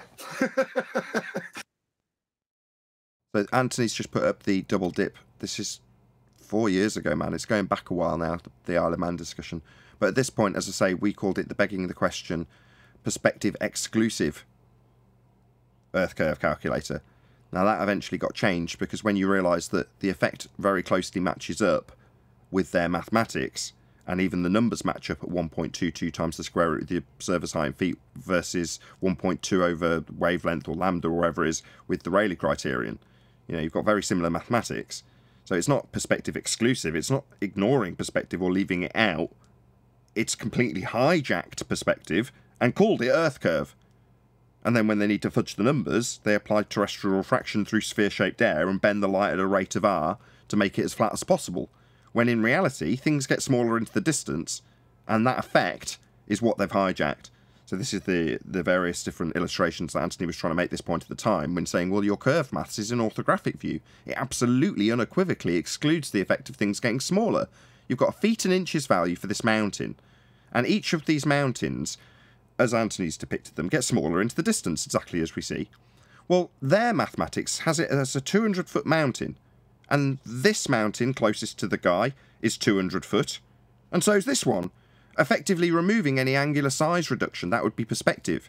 The fact that it gets smaller as it gets further away? Well, no, this is still 200 feet. So the fact that we've got an obstruction, then claimed to be Earth curve, that's the only cause. Well, you're like, hold on, it's got smaller. The angle to the bottom of it's reduced towards the deck and therefore has got to the point where you can't see the bottom first because it's the most limited angle. So therefore, that's Earth curve. Hold on, what about perspective? You're supposed to include that effect.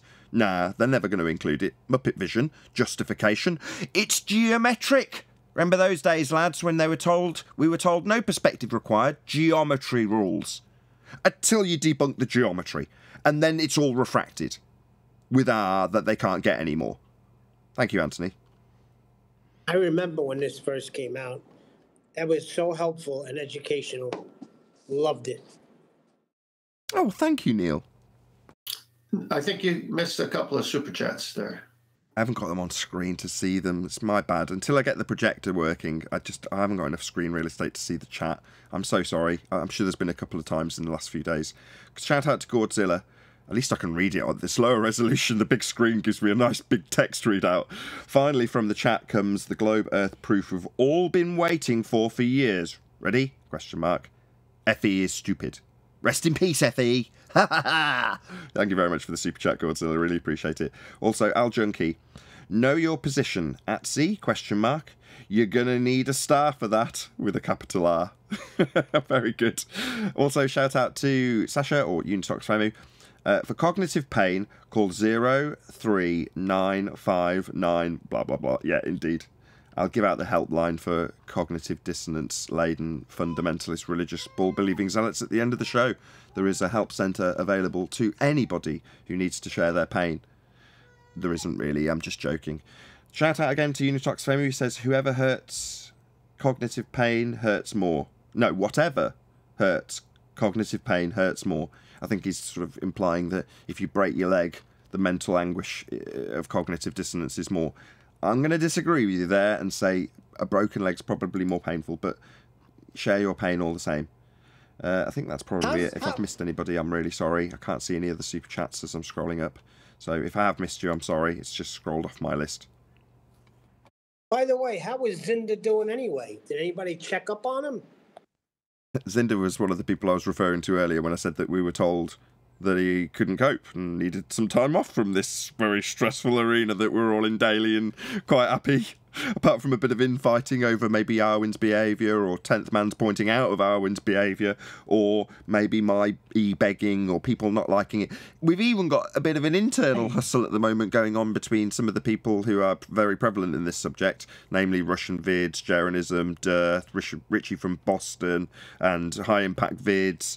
Is there anyone else who's now piled onto that list? Oh, Rob Skeever, I was told this morning by Anthony Riley, was being called out in some respect to 33s and lots of his videography. So there's so much going on internally at the moment that people are stressing on. Notice none of them are, oh no, this great globe proof. None of them. Absolutely none.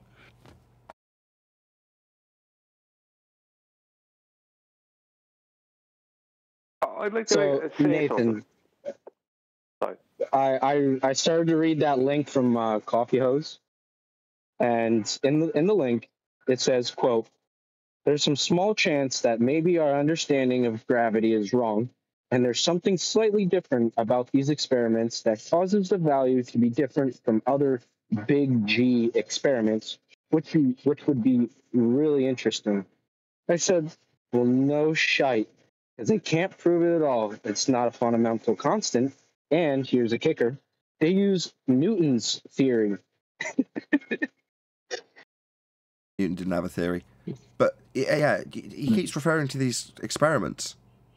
It's fascinating how you're analysing these experiments, but so far all he's done is made a claim, and then when you asked him to provide tests, the original assertion, he came back and described them as measurements, and then reasserted the exact same claim.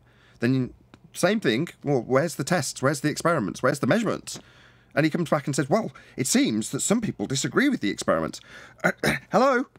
Just give us the tests you're referring to so we can rip them out of your throat. That's what we're going to do. But you've actually got to cite something rather than these ethereal tests that might or might not be wrong, that are open for discussion and how they're being interpreted. What the hell are they? Right.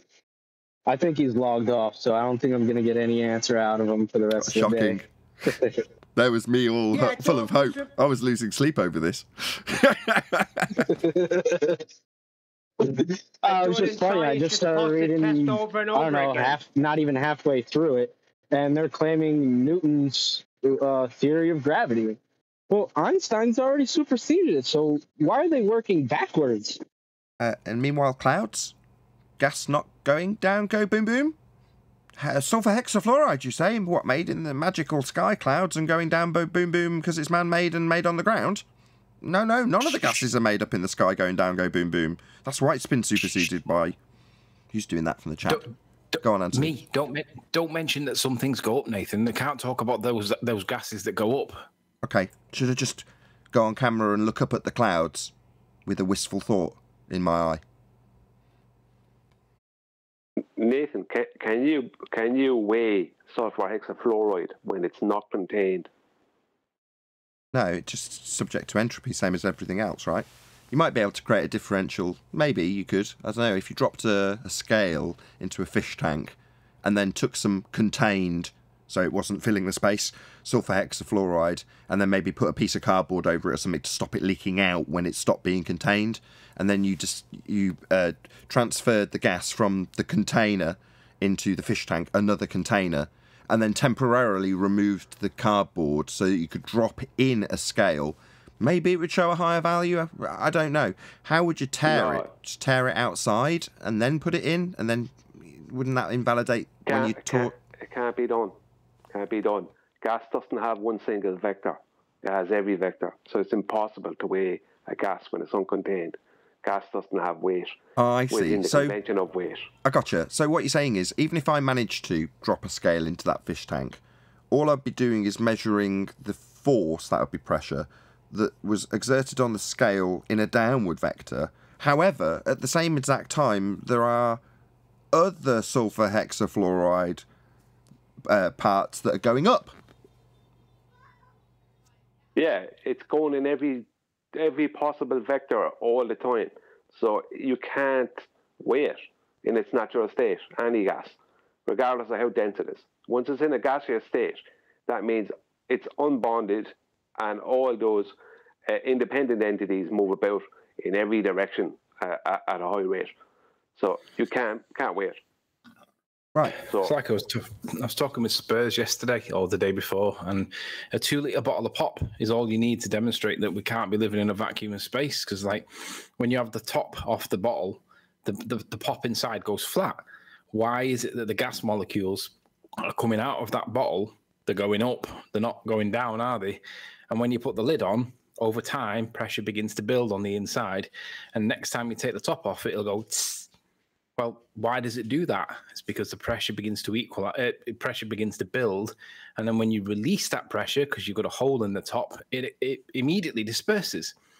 Well, why doesn't that happen to the Earth in space? Because we've got pressure here. There's supposed to be a vacuum over there. Why is it not doing that? I put that to an anti-flat Earth fundy. Do you know what they did? Go on. They just denied it was flat. Well, I got it, Nathan. Flat I got it, Nate. Well, they did a test back to like the fish tank and putting a scale in.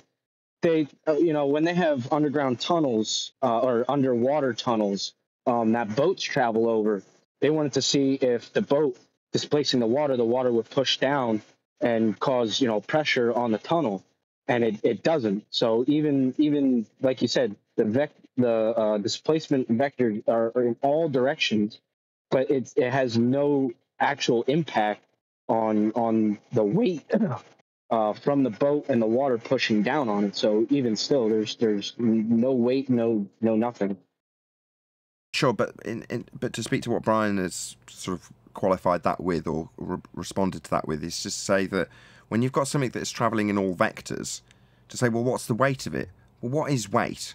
Well, you're qualifying something as having a downward vector immediately. Well, okay, if you could show a reading, it's like, well, what about the one that's moving away from it? You know, its behaviour by its nature defies it being weighed. That's the point that Brian's making. Yeah, if you I understand. If you surround a weighing scales with sulfur hexafluoride, as soon as you put any solid or any liquid at all and you drop it onto that scales, it's going to weigh the object or the substance, whether it be liquid, like a drop of water, if it's a small scales, or a normal size scales, like it'll weigh a coffee cup, a brick, whatever. But and the same thing if people are using water, nothing has weight unless it has a singular downward vector. Gas doesn't have that. So because gas doesn't have that, you can't claim gas has weight. You can put it into a container and weigh it with the container, and then weigh the container without it. And because gas has substance, and it has, I suppose you could call it magnitude, you could weigh the container with the gas inside of it, which is adding more density to the container. That's what you're doing. You're adding density to something that was empty. Now you're adding gas in, a high concentration of gas in, that's more concentrated than the air that would have been in the container. So you're adding density to the internals of the container, and then you can weigh that. But in its natural state, it can't be weighed. And the absolute killer, and I just don't know why more people aren't taking this on board. The absolute killer for a force of gravity is that objects in a vacuum weigh more. For them and their claim, objects in a vacuum has to weigh less for a force of gravity. Not Einstein's relativity now, but a force of gravity.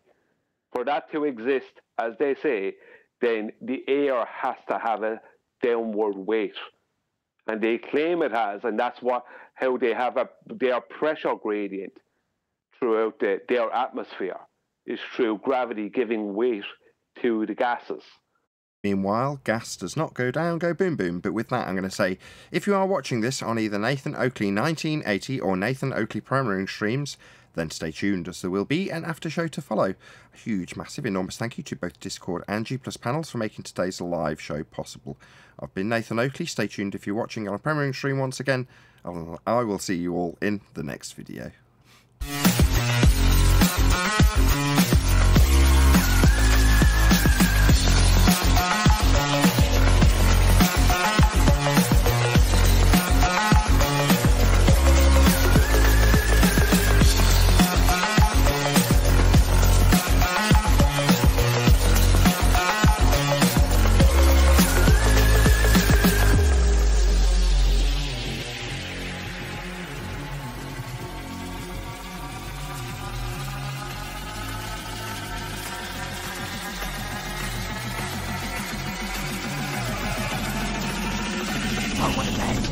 What a lovely day!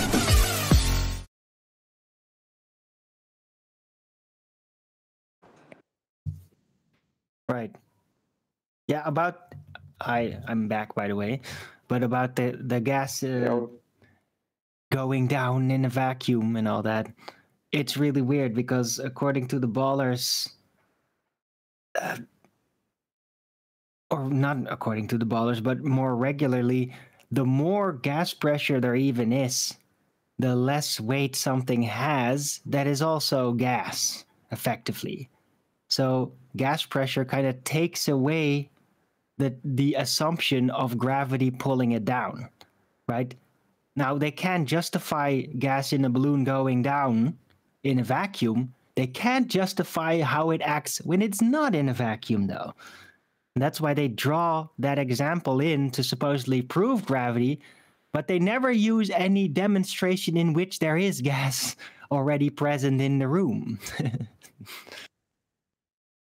Yeah, they kind of try and assume existing gas pressure and then go to the delta, basically. Yeah, correct. The rebuttal I get, and I've gotten since I have made that short video about how objects weigh more in a vacuum.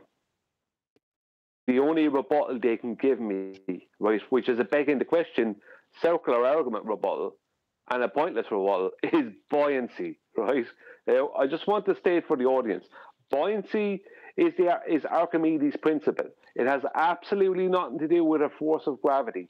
It was around a long time before anyone came up with any ideas about gravity, and buoyancy is a displacement, and it's a displacement in their claim. It's a displacement up the way. So they're claiming an up.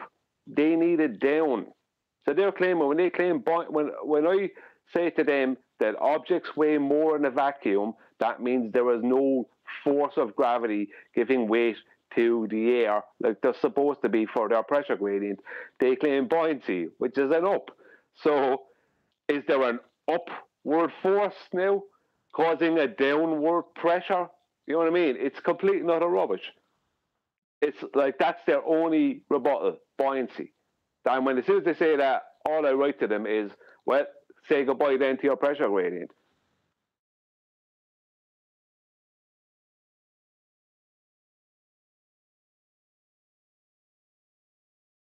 Indeed.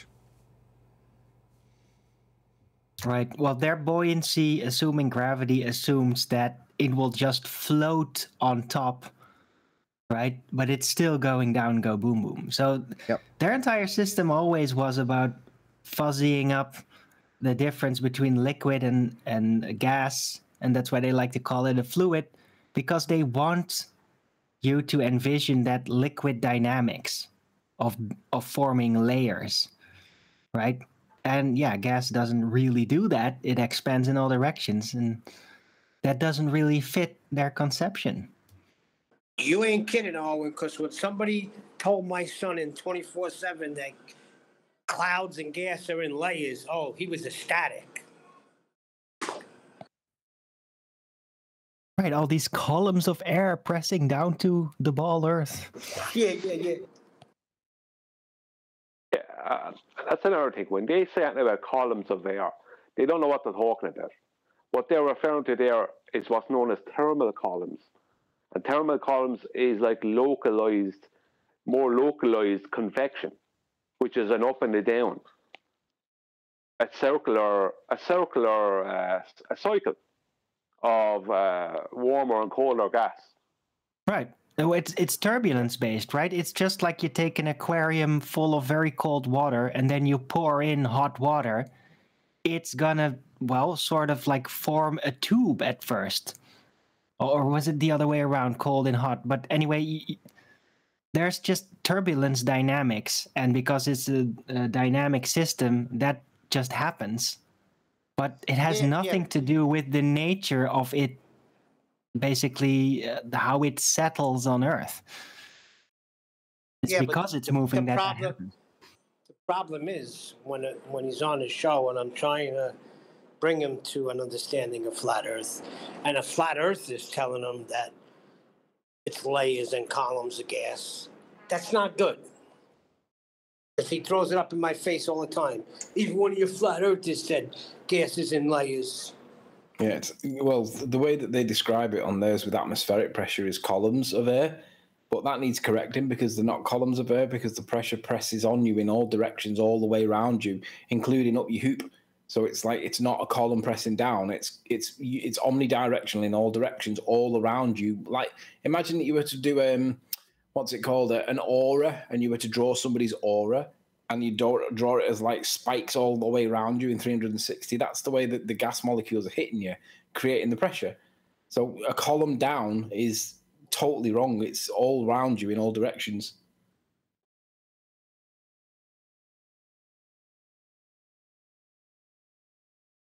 seem to always take something that's a reality or something official, like thermal columns. And the reason they're called thermal columns is because they work in a cycle. So the warmer air rises while the cooler air replaces it. And this is kind of what happens. This is how it's described. This is how they describe it, meteorologists. That's how they describe it.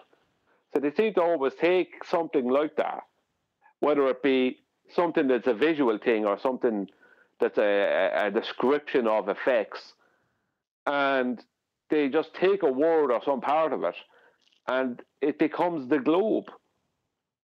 It's hijacking. They just hijack everything. It's not just perspective.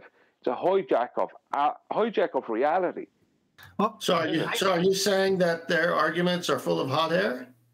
Yeah, but I would not. It's more like bypassing reality, right? Because all these air based in the gradient and columns, all these effects are secondary to gas having filled the available space and then forming a gradient, creating a column because of the heat. So they constantly bypass the original antecedent and then just start to imagine that the result of the gas already having filled the container is somehow proof of it not needing to fill a container. Exactly. So they just bypass it.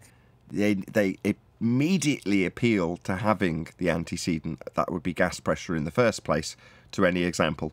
In other words, they just sidestep, where'd you get the gas pressure in the first place? Right, and you can demonstrate, sort of, that all these effects, the columns, the gradient, that can't form. If you basically you can't form those things in a vacuum chamber.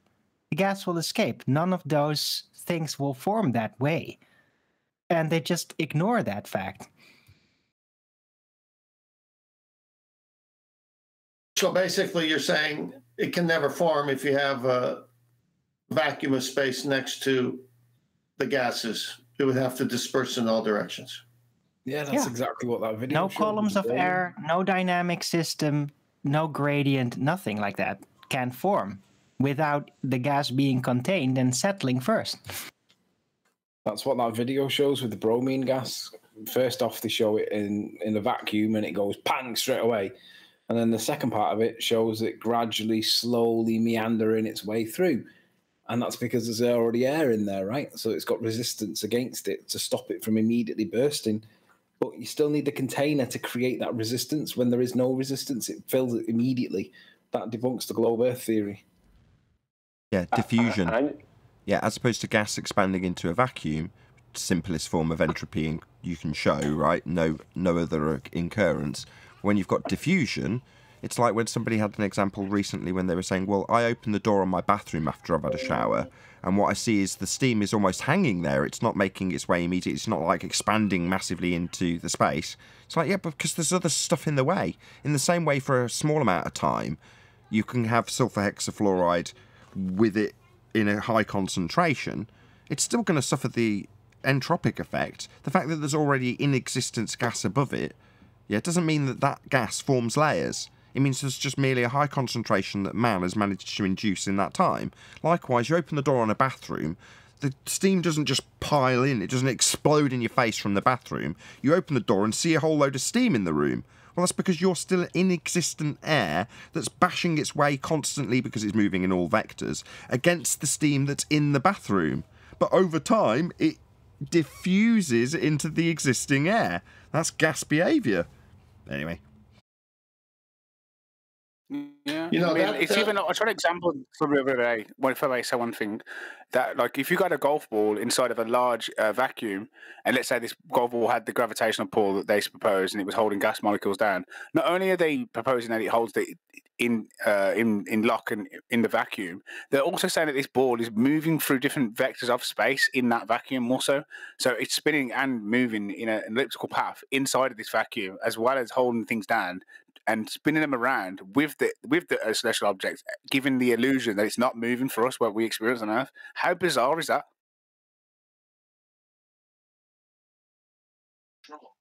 You're going to need that for that. Yeah, you're going to need that for that. Sorry? You need half of that. Fucking R value. I've still been asking the Globers where the R values for a while now. They still can't come forward and say this is how we measured or how we determine the the radius value. They just put it into all these calculations, but no one knows where it came from. It's just an assumption, and it's just like so funny. Nathan, do you remember where we realised where it actually came from originally? Do you remember the first admission of where it comes from? First admission? Yeah, Mick West, wasn't it? Where did you get R from? And you assume it's just in the maths, isn't it? And you assume it, Mick, right? And he goes, yeah.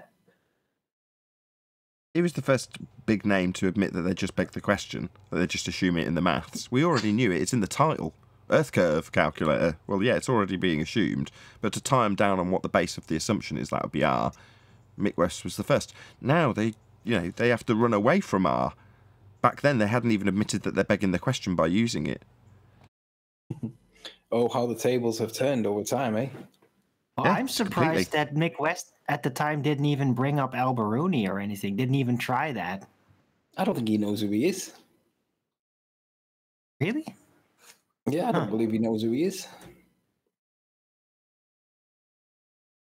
Maybe. Yeah, because odd, though. Nobody knows.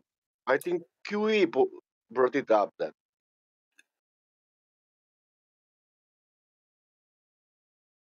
You know, nobody before. I don't know. I don't remember that somebody said Al-Biruni. Oh yeah. Oh yeah, Nathan. Sorry, I was going to say I spoke to Katz yesterday, and he's like, I was talking about how it's difficult to get people to cross-platform, and he was saying how willing he would be to go on a neutral platform. And I says, well, these neutral platforms are usually global dominated anyway, aren't they? I says you don't have any neutral platforms where with the same size on the flat Earth side because of how ridiculed it is. So I was like, no, there's no neutral platform for flat earthers. So I was trying to goad him to come in here, so to speak. But I don't know, man. It's like I know both sides are never going to move from their position, and that's unfortunate because some of the best debates really are going to be with you involved against anyone else. So it needs. So I don't know. I think actively we should try and work that out rather than keep repeating to people. You're a fighter, Tommy. So you want to fight, which is fair enough. Yeah. The doors are open here. This is an open bar, so to speak. Anybody can stroll in. And as I keep saying, I don't give a shit what they believe.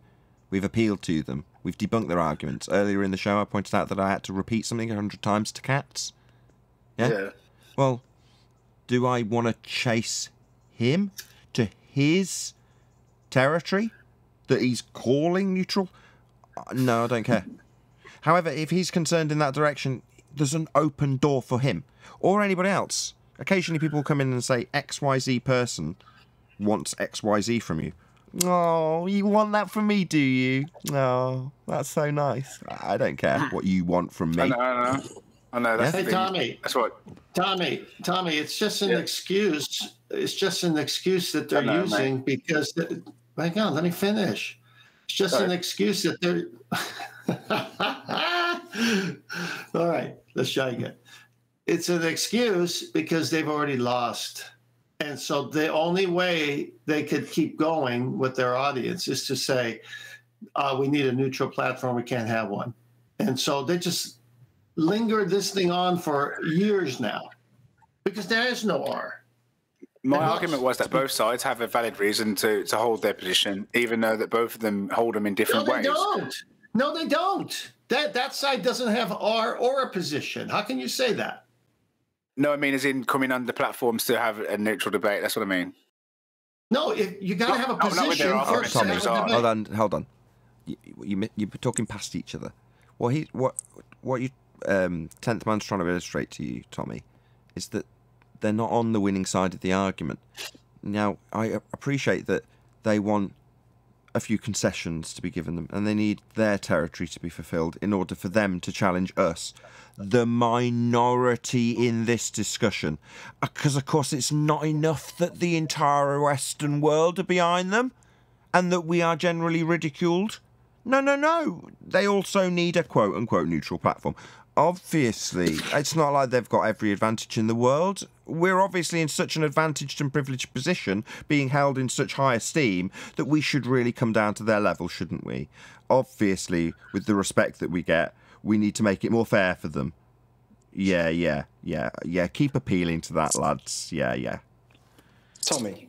This is neutral server. Say again, you almost Tommy. This is neutral server, man. Just to let you be aware, Cats can't ever face us because the two questions that we pin against him, and there was one, but there's now two. Obviously, one is, how do you have gas pressure without a container? The other one is, given that you are aware that Einsteinian gravitation superseded Newtonian gravitation, why do you teach kids the lie?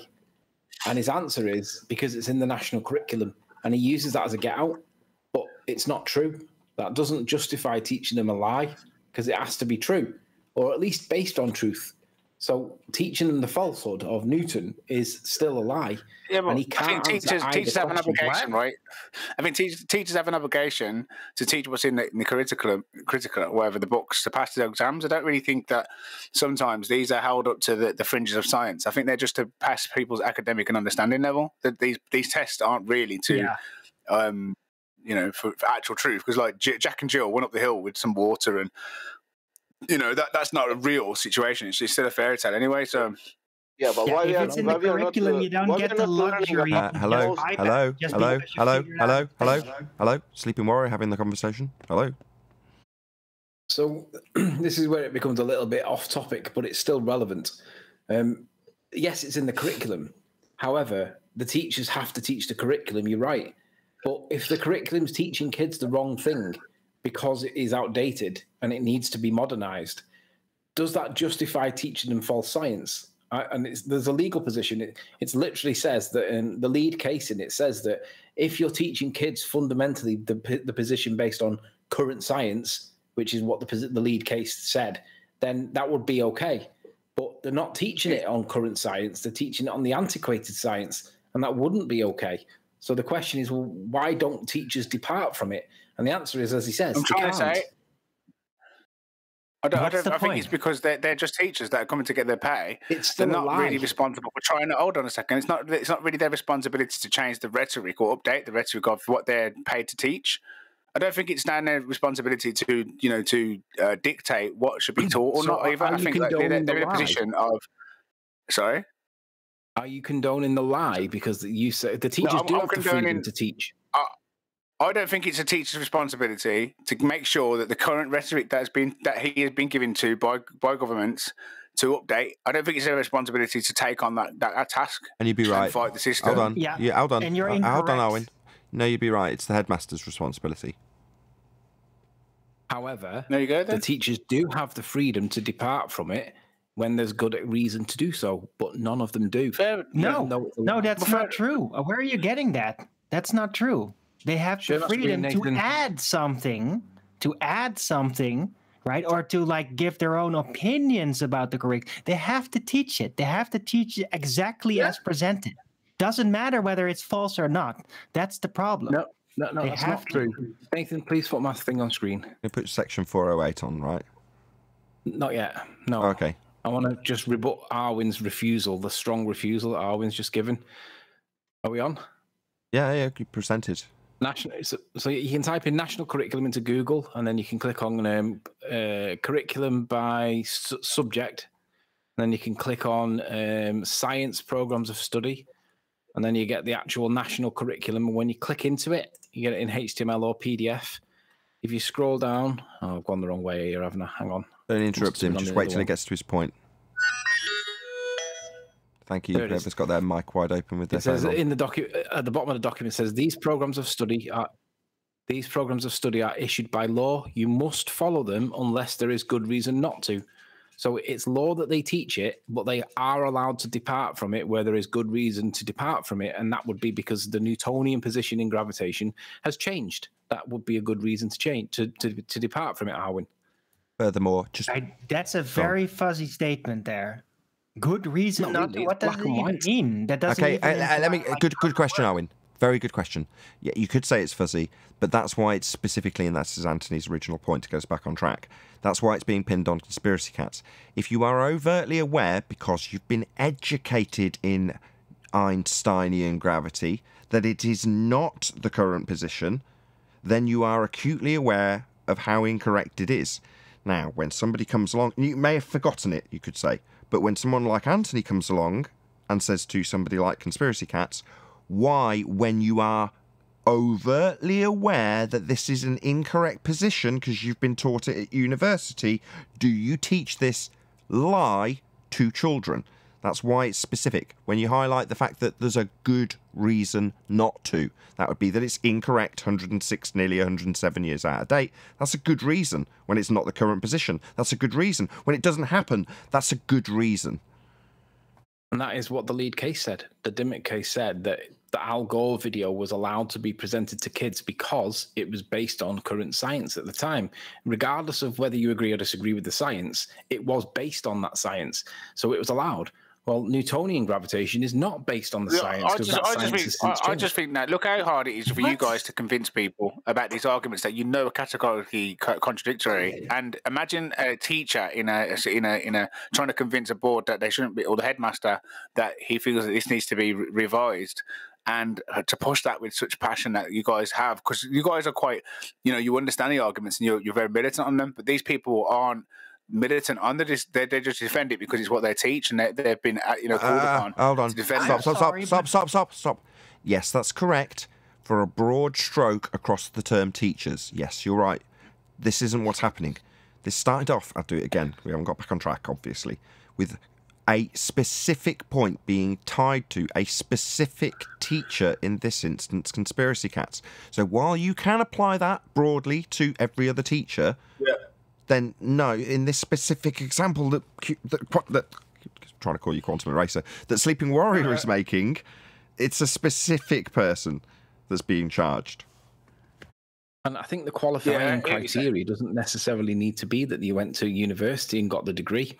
If you're in this topic, I think that you, by being aware of the issue, then that will qualify you for having a good reason not to teach it because you're aware that I don't think he's got the confidence though to actually defend that position. I don't think he believes that gas pressure container. I truly believe he thinks that's possible with his understanding of physics. So I don't think for him it's something that he really does genuinely feel like he's teaching the lie. Because even when talking to him, and I said to him, he agreed that you need a container the size of the atmosphere in order to demonstrate the eventual struggle that gravity has over these gas molecules, pulling them down, creating the containment that it's supposed to do with gravitational pull. He said you need to contain the size of the atmosphere, so therefore you can't demonstrate it because even if you had to contain the atmosphere outside and tracked a gas molecule going up in the atmosphere without kinetic, the kinetic energy you sent it off with, it would eventually come back down. That's his theory, but it's a theory, but it good because it has mass. So I understand why he believes in that, and I do think he's teaching the correct rhetoric. I don't think he sees it the way that you do, so black and white that it's incorrect. What you're doing there, respectfully, is you're appeasing to his good nature because you think that he believes that Newtonian gravitation is correct, even though he knows that it isn't. So even though you might lean towards his nature and think that he's not being dishonest, there's an objective truth here, regardless of his perception or his persona, which is that Newtonian gravitation has been superseded, regardless of whether he's a nice guy or not, or whether he believes it or not. It's been superseded. It's black and white. So in that light, it doesn't matter what his belief is. It's a factual position in science currently that Newtonian gravitation has been replaced. Okay, but that's appealing to consensus yet again. Even though you're saying it's the current rhetoric, I agree, but it's still the current rhetoric of the consensus, which are often wrong anyway. So even though Newtonian and it's Einsteinian gravity is both debunked now, it doesn't really matter which way they go. They're going to pull to a fallacy anyway. So. It doesn't matter. They can jump between the two to make sense in their world, in their paradigm. I do genuinely think that these things happen. Firstly, listen, Tommy, it's not accurate to say that Einstein has been debunked because LIGO is the current position, and that was like $1.1 billion. That is the current position, and if people argue that he might not be right, okay, but the current position is Einstein, right? Now, that means that he's not been debunked. But they can't interchange in between the two of them because they're not mutually exclusive. They're mutually exclusive. They're not mutually inclusive. You can't jump between the two of them. They're not even in the same geometry. And one of them's got a limitation to do with the speed of light, which the other one's instantaneous. They're not similar. Look, they've got quantum mechanics, yeah? And that is literally directly contradicting Einsteinian. So the fact of the matter is they already know that it's not true. And they're still rolling with it, trying to make us believe with these LIGO experiments with the lasers. Can I get in between there? Yes, Arwin, go. Arwin's been trying to get in for a while. Go ahead, Arwin. Yeah, that all depends on how you're going to be taught about it, right? I got taught about Newtonian mechanics by a really good physics teacher in my school like 20 years ago, more. And he would actually say, look, this is to teach your mind about the mechanics, because it has kind of been outdated, but Einstein mechanics, which have replaced it, are too complicated for the age of the students here. So you might be able to learn about it later. So he would proceed to teach us about Newtonian mechanics, but with the default position pointing out where it is actually incorrect, if students would figure that out intuitively, right, and ask the right question. So what about the gas, you know? Okay, hold on, Sleeping Warrior. Hold on. I think what I was trying to postulate is that there are teachers out there that would appreciate, given their education and the standard of Einstein being taught to them in uni, would express that to the kids at some level. And now in saying, I experienced this being expressed to me directly at some level by a physics teacher. Now, presumably this was in high school when you would be taught this stuff. So therefore, there are people that are doing the example that Anthony would expect to some limitation. Even when I said to Tommy earlier, you've got a broad stroke of all teachers. Well, actually, no, that doesn't apply either, because Arwen's just debunked that statement by me. So no, there are some teachers that instinctually know it's wrong and will even tell their students that at some level. Now, when you've been pointed out in the case of Conspiracy Cats how wrong it is and where their education lies and how their education told them it was in a different geometry, then there's no excuse, right, Anthony? Well, Arwen's point was... Hang on. Arwen, let me respond to Arwen's point. He said that basically it's too complicated to teach kids Einsteinian, which that may well be true, but that doesn't make it legal, because the legal position is clear. If it's based on the current science, it can be taught. But if it's not based on the current science, which Newtonian gravitation is not, it shouldn't be taught. It shouldn't be anything more than a historical reference, but it doesn't say that it's because it's too complicated. So we do have visualization aids that we can demonstrate these things to get them to understand how the blanket stretches with mass and all that. So it's not true to say that it's too complicated. What you're doing is trying to lean, like say, well, it's too complicated so we can dismiss it. No, stop. No, that's not what he did. No, stop. Hello? No, he qualified what a teacher did with him. That's not what he's saying. That's what he's saying he experienced. Yeah, I'm rebutting the argument that it's too complicated, because that's not the criteria. The teacher, Arwen, please, Arwen. I'm trying to keep the flow going. Yes, but the teacher's not here to challenge that on Anthony. Only Arwen, and he can only give his first-hand account of what he experienced. You're challenging the account and how it was delivered to Arwen. The teacher's not here, though. Meanwhile, stop. Meanwhile, the focus of this conversation, third time trying to get this back onto the focus that Anthony originally brought up. There are two things that are charged at Conspiracy Cats' door because he is a teacher who is in this discussion overtly peddling his con. Well, in that instance, it's not like he can justify being unaware. And even at some level, as per Arwen's example, some teachers will still point out that there's a different opinion because they understand it and have been taught it at uni. Therefore, when you say, why are you teaching this to kids when you know it's wrong? You were taught that it was wrong. I'm telling you it's wrong with citations. Now, Tommy's saying, well, no, I just think he can get away with it. He's told me that he still actually believes that. No, he was taught otherwise. And that's been pointed out to him by Anthony. So therefore, in this one example, you can charge that individual and say, you're lying. You're lying to kids. That's the facts. Yeah, I get where you're coming from. But my point I was going to elaborate on is that they always say that science is something that is always open to be changed and subjected to. And if they follow that religion closely to what they believe their version of science is, then they'll believe that once Newton thought he was correctly, and then we realise Einstein was right, and that would be the current science now that we should be teaching. But No. We're not trying to challenge the system in terms of their understanding or even their teaching of the pseudoscience methods of put the word above the door and then make up a story and tell them about heliocentrism. Anthony isn't challenging that. He's not got such grand ambitions, because he'd fail on his arse immediately. However, in terms of what he can achieve, he can point out where there's a wrong in the law. As far as the law is concerned, whatever the current science, by way of justification, is, can be taught to the kiddies. That's it. It's just as black and white as what they say can and can't be taught. If it's the current science, it can, by justification and precedent. Now you've got a precedent in it. Great. You can say, this is the precedent. This was allowed, regardless of how right or wrong it was. Yeah, we're not trying to challenge that it's pseudoscience when it comes to Al Gore. There's just a precedent set. So the reason it can be taught is because it was the current science. Might be shown to be wrong, as you're saying, based on their standards that we're not challenging in this instance. Yeah, we know why they justify it. We're not challenging that. We should, if you want to live in an idealistic world where you'll weigh your way into one of the cracks in law. No, you won't. You will never succeed in that regard. You have to work on precedent. Well, if it's not the current science, which Newton isn't, then there's a cut and dry case for it's not being taught in the way that it's laid down to be taught. And precedent set, you've set it, so this isn't current science, why is it being taught? I thought... sorry, go on, Ted. Yeah, I thought Arvin's point was actually very good, because isn't that what Sleeping Warrior would like conspiracy cats to do, is what Arvin's teacher did? Yeah. Okay, well, no.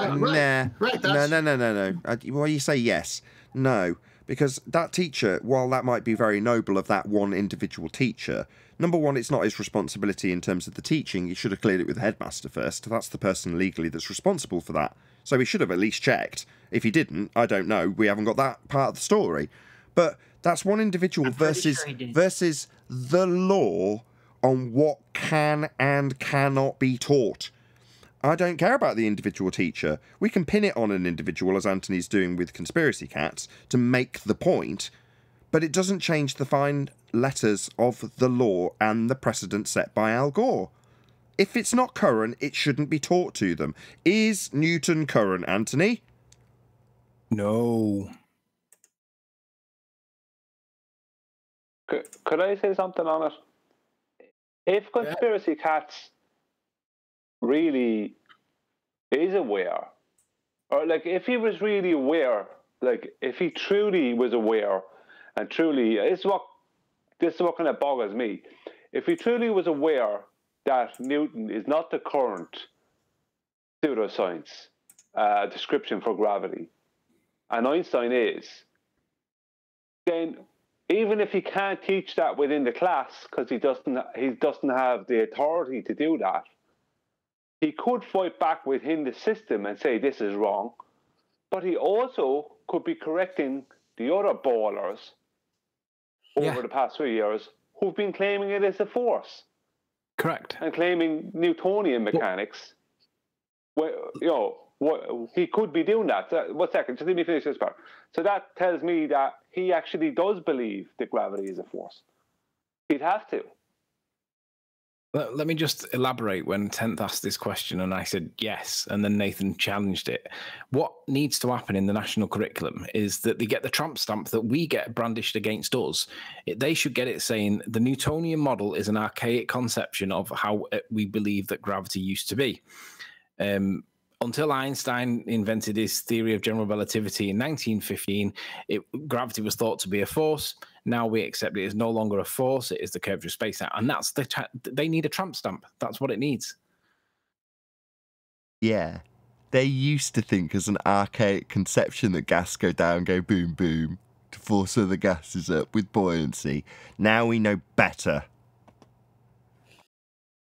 Yeah, so give them the tramp stamp, and that way the teachers will say, well, look, this is new, and they will then all say it because it's in the curriculum, right? It might take 2 or 3 years for it to go through, but once some fundamental changes in the teaching, they'll all be talking about it. And why is it like this? And it's because it has been superseded, and kids should know that it's not the current position. Because, like I said, I'm sure most of us weren't taught that Newton was wrong. Most of us were taught, well, this is how you pass your exam. Newton was right. No one ever told us anything about Einstein. I didn't know what E equals MC squared really meant until I got into this topic. So that's the missing information that children should get taught, because it's right that they get taught that it's contentious. However, when Conspiracy Cats is like throwing his weight around saying that, well, neutral platform, he can't talk to us because they're the only 2 questions that I want to ask him. How do you have gas pressure at a container? And why do you teach Newtonian gravitation when you know that it's not the current position in science?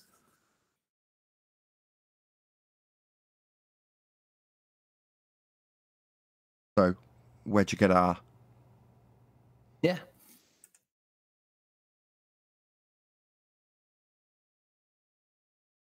Yeah, they're literally the current description of why something appears to fall is because the Earth is actually coming up, and that object is in free fall, and it's that the Earth is in its future. That's actually how it's described. It's in the object's future to meet the Earth. That's the basics, the basic way of describing it. But ultimately, they don't want to say that because it makes everyone think that the Earth's floating upwards, right? Which we don't even say. But obviously, that then gets pinned on us, and then they come asking questions, and then we can get to say, no, we don't think that. That's what you get told. We think. We don't think that. We think the Earth's not moving at all, and that they're both wrong. So then we start talking about, well, why do objects fall? And that's when we start talking about the medium, and then whether there's an electrostatic force or not.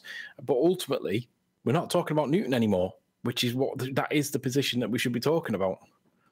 Well, I think there's a whole other reason for not saying that. If Brian wants to repeat it, it sounds so absurd based on the current brainwashing of what they've been saying it was, that they say, we can't go to that because that's worse than the made-up stuff we made up before. I was just going to say, crazy. I'll repeat it if you want. Yeah. Yeah, it's that when we see what we think is an object falling to the ground, what they're telling us, what Einstein was telling us is what is happening is that object is actually in free fall, which is its natural state, and the ground is actually coming up to meet the object as opposed to the object going down to meet the ground, because the ground is in the object's future. Thereby, this allowing a globe, because antipodal is going which way then? Antipodal? Okay, so here I am. I'm going up. Well, on their globe model, someone's below me. Are they going up? If they're going up, they're going away, so the globe's getting bigger. I mean, it doesn't make any sense. Both things don't make sense. It's just, if you've brainwashed everybody that we're on the spinning globe, and then all of a sudden you say, well, Newton's wrong about gravity, so we're going to accept Einstein. Then Einstein says, well, the ground is coming up to meet it. Everyone's imagery in their mind goes, well, if the ground is coming up to meet it, and I'm coming up where I am to meet it, what about the guy on the globe on the other side? What's his up? That's where it's crazy, doesn't it? Yeah, Einstein's maths is only relative to you. It's only relative to you one position. Yeah, it's his equivalence principle. That's where that comes in. Okay, so then that discounts it right off the bat. Yeah, of course. Yeah. But that's why the conversation should be the way it is, should be what we've just been describing, because it makes kids inquire about the real nature of the Earth by asking awkward questions that the teacher's then got to try and stumble his way through, a bit like Professor Phil Bell. How do you explain all this to kids when it's like, no one thinks that the Earth's moving upwards, not even us, right? But that is the alternative position. It becomes farcical. Yeah, so that's why they don't teach it. I mean, we're answering our own question. Why isn't this taught? Well, because it got ripped to shreds really concisely without any of us stepping on each other or contradicting each other within about 3 minutes. I think the main word is relative. Yeah, that's the main word. Relativity. It's all relative. It's like, it's a description. Like if I trip and I fall towards the floor is in my future. You know what I mean? I mean, that is true. But I said relativity. Yeah. So relatively to me, the floor is in my future. If I drop something, the floor is in that thing's future if it's falling towards it. Well, then Tommy's got an excuse for the ring now when someone knocks somebody out. No, but the reason for that vector that you're taking with the floor in your future is down to a bent fourth dimensional medium. Correct, Brian? Yeah, Nathan, that's when things get really, really tricky. Well, you're just falling towards the ground, but we're going to assign a vector based on a geodesic bent space-time. Correct, Brian? In Einsteinian mechanics? Yeah. Yeah. Do we live in bent space-time? No. So it's just a fourth dimensional invention by Einstein, a mathematical conjuring of an extra dimension that describes things in your future, when the very notion of time derived from celestial movements is merely a concept. But yet that concept's being bent into a geodesic to define your future relative to your position, with the ground coming up towards you as the globe flies through a geodesic in space-time. All right, relative to you, that makes perfect sense. I'm sure the kiddies will swallow that just as well as they did saying there's a magical unicorn force pulling you to the ground that's been superseded 107 years ago. Makes for good movies, though. It does make for good movies, yeah, but it doesn't change the fact that the kids, like Conspiracy Cats, is teaching him something that he does know is false, and he teaches it with, under the guise that it's in the curriculum, but the curriculum says when there's a good reason to depart from it, you should. And when there is a good reason and he's not doing it, that makes it dishonest. Well, Einstein's theory of general relativity, it just shows that Einstein, basically, he was just writing a philosophical book, but with equations as opposed to words. Isn't it? That's all it is. It's a philosophy, isn't it? Well, it's just the equivalence, because like that's why E equals MC squared is an equivalence with mass and energy. Well, he's flipped it on its head and hypothesized about it. Wrong word. He suggested that it might be an alternative way, and it is an alternative way. Doesn't mean it's true, though. You remember the line in the movie? That's not a mountain. That's a wave. Yeah. Do you know, Anthony, that he originally wrote his equation M equals E over C squared, and he changed it? It wouldn't surprise me. I saw the article, the thing where he said, now that the mathematicians have got hold of my theory, I no longer understand it myself, or words to that effect. And I thought, that's true.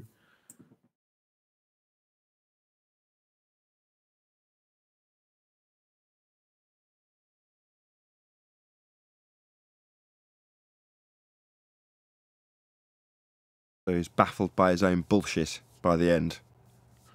Correct. That'll happen when you invent a completely new dimension. Other mathematicians will get hold of that, and then suddenly you don't know what the hell's going on. It has no representation in reality whatsoever, because it never did. That's what that bloody idiot. As long as they don't go as far as to teach the emergent force of gravity. What's that? And all that. What's that? That's the bending of space-time causing the force of gravity. Gravity's not a force. Bloody idiot. That's what that bloody idiot did. AB Science did it with me, didn't he? He said, "Oh, I'll mathematize his egg experiment into a conceptual model and test it." And then he created his model mathematically and declared that his model didn't work. Therefore, my test was fake. My test didn't represent reality based on his own model. And I just said to him, "You've got a plus instead of a minus there, mate. Your model's wrong." And he didn't understand the humor in what I said, but my point was valid. He's created the model, the mathematical model, which he then based my experiment on, and then declared my experiment was invalid based on his model. And I'm like, hello, I've just done it. It proved something. And you're now telling me it's not. It's just a joke. It's funny. I've never had a mathematical egg. I wonder how it tastes. That's akin to going into the garage with your broken car, and then the guy says, "Yeah, we'll get it sorted." And you go back a few hours later, and the guy's looking on his computer at a model of your car, and he goes, in this model, it says that your car's supposed to have an electric motor. And you go, yeah, it's been converted to gasoline, that's why I bought it to you. Well, the model says it shouldn't work. You go, yeah, but it is actually sat outside with, it needing an oil change and such like. No, this model says it shouldn't work. Right? Yeah, like it matters. There's one in reality sat there, look, dripping oil. Yeah. It's like that confusion when you go to a motor factors and you're looking for a battery for your car, and they give you a battery and its number is 92, and you go out and try and fit it to your car and it doesn't fit, and you go back in and say, this is the wrong battery, and it's because he's looked up the wrong battery and he really needs a 94, but he hasn't realized that because he did something wrong, and he looks at his computer and he goes, no, this definitely says 92. Oh, hang on a minute, there's a 94 here, and then he realizes that he made an error. But until he made that error, he was adamant that that battery would fit your car. It's only when you took it outside and realized it didn't fit your car because it was the wrong one. That's the moment when you realize that your prediction, your theory didn't work. And that's what they do with their model all the time, and none of it works. What model? That happened to me just a few months ago. I had to change the belts into my Toyota pickup. So I went and got 2 belts from this one place, and then I realized I needed 3. So I went back and I took these 2 belts with me that I bought, and then the guy says, yeah, you do need 3. I have them all, but these 2 you have are the wrong 2. And I said, well, okay, well, then just set me up so I could change the belt. So he took those belts back. The guy who sold me from the same store had sold me 2 wrong belts when he was looking at the computer, like Anthony said. So now I have 3 belts. So I just put the belts there, and every time I start the car, that whiny, screeching noise is there. My wife got tired of it because I never got to it, so she took it to our friend who's a mechanic, and he's about to do it because I never got to it. And then he says, hey, you got the wrong belts. So I said, wait a minute, how can this be? And so then I said, hang on to the wrong belts. Just have the mechanic get the right belts. So after it was all done, we took the wrong belts back to the same store and explained the whole story. The guy's look at his face was priceless. That's it, though, because sometimes they can't understand how the computer can be so wrong, and it's because sometimes they are wrong. But when you're trying to persuade the guy that it's not the right part, it's like you're having a fight with a ball earther because he looks at his computer, he looks at you and thinks that you're daft. And you go, look, I've just been out and tested it. It's like he wants to come out and test it himself because he can't believe that his computer's wrong. It happens all the time. Yeah, right. Have you ever seen the movie? Because they lean too much on the technology to tell them what current reality is, and that's the problem. Have you ever seen the movie Brazil? Flexibility. Has anybody seen the movie Brazil? No, go on. If you haven't seen it, then I can't. The movie Brazil? Yes. Right. Well, the guy is in perpetual trouble because of a clerical error that's happened because of a very archaic computer. So the computer drags through forms and then stamps them. And in the case of his form, it goes through, the computer gets jammed and it gets stamped incorrectly. And then suddenly he's in a whole bunch of trouble that he's got no logical explanation for why he's in any of it. And he's appealing to everybody going, but I haven't done this, this isn't me, I haven't... And they're just like, it's on your form, it's on the computer, you're just wrong. It wouldn't be on your form if it wasn't the case. Now, they just can't accept it. And the similar example to... just to bring this back to ballers eventually, because this is the type of appeal that you have with somebody that's just so dependent, so hopelessly dependent on their model and their belief, that even when it fails, they continually bash the same keys and appeal to the same thing. Well, with my wife's car, we tried to get it fixed. There was a fault with it, and every single time we went in, they plugged the computer up to it and try and figure it out based on what the computer did. And constantly going back and back and back and back. Eventually got so sick of it, we went somewhere else. The guy didn't plug a computer up, asked us to describe what was happening, turned the key in, and listened to the car. He went, I reckon your fuel pump's buggered. I was like, well, why didn't that show on the computer? He went, it's not hooked up to the computer. I went, really? He went, yeah, it's not hooked up in any way. It's just a pump. It just turns on when you turn the key on. And you're like, okay. So the guy who's constantly dependent on the OBD connection scanning the computer would have never found this out, and you, by listening for 10 seconds, figured it out immediately. Ripped out the back seats, got it out, changed it, done. All faults fixed. You're like, that would have never occurred because the computer's dependent on the person saying, well, you know everything. Well, the model's doing everything right. I know the globe model does everything right because I know I'm on a globe. Here's where it doesn't do what you think it should do. But it's right. It's still right. No, it isn't. No, it is. That's where you're locking heads with somebody that's got a zealot belief in their model. There's no other way around that. You can't. You've got to eventually move away from them, which is like I'm saying with my car example. If somebody's so hopelessly dependent on the model that they've got, what are you going to do? Tell them, look, can you think outside the box a little bit? Right, it's model worship. They cannot imagine that the model they are relying on could be wrong, and then they just get really confused and lost. I actually have a story. Look, don't interrupt this. Got mechanics examples coming. Go ahead, Neil. Or was it Brian? I was going to say something, but it wasn't mechanics.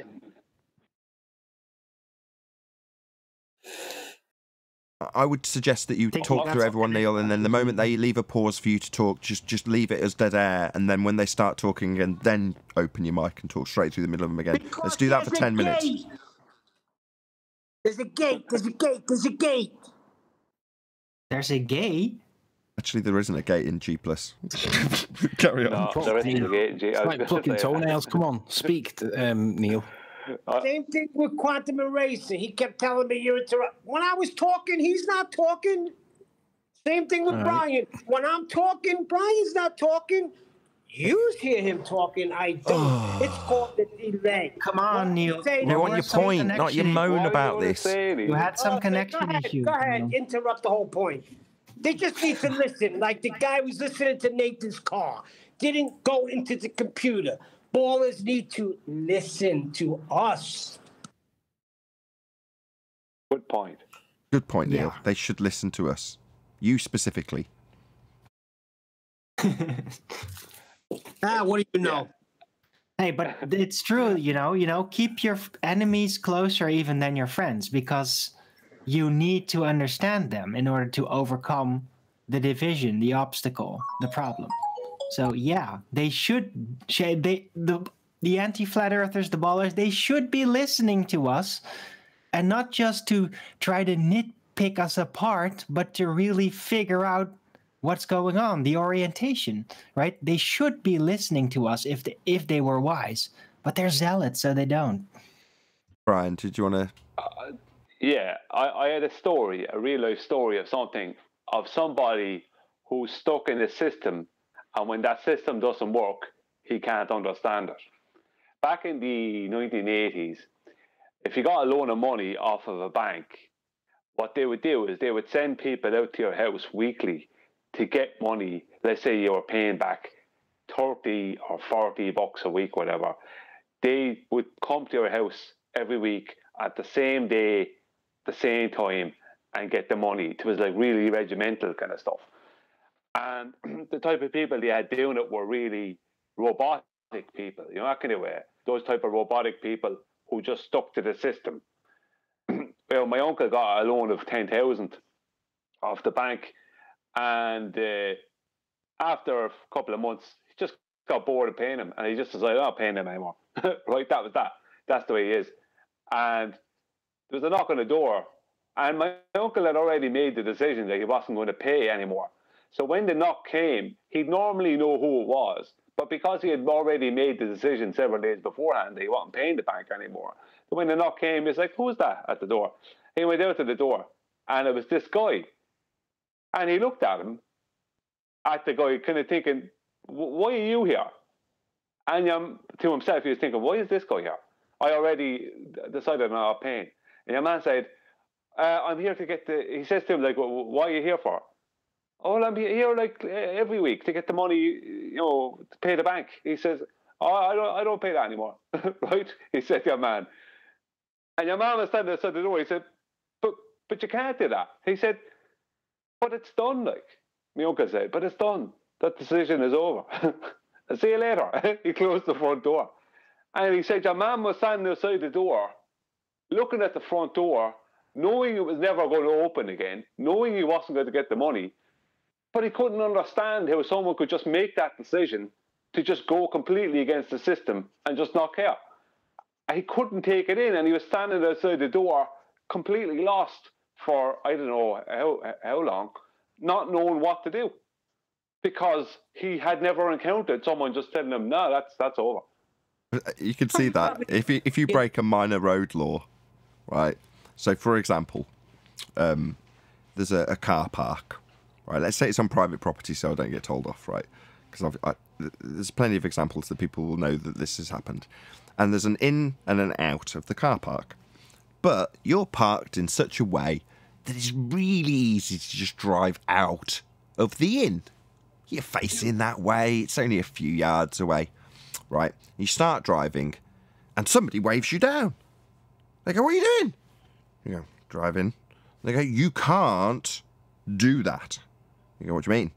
They point at the sign. It says, no exit. See? No, you can't do that. And you go, oh, really? Oh, I see. So the sign is stopping me from doing that. Yeah, sign says you can't. Oh, really? Watch this. You lift the clutch, you move forward, and you go through. And they go, I can't quite believe you've done that. Yeah, it's amazing.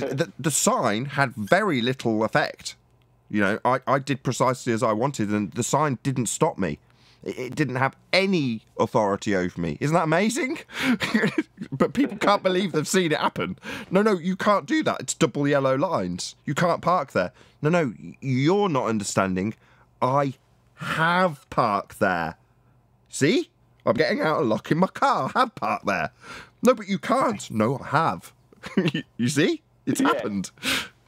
It's just a convention. The truth is that person can't do it, isn't it?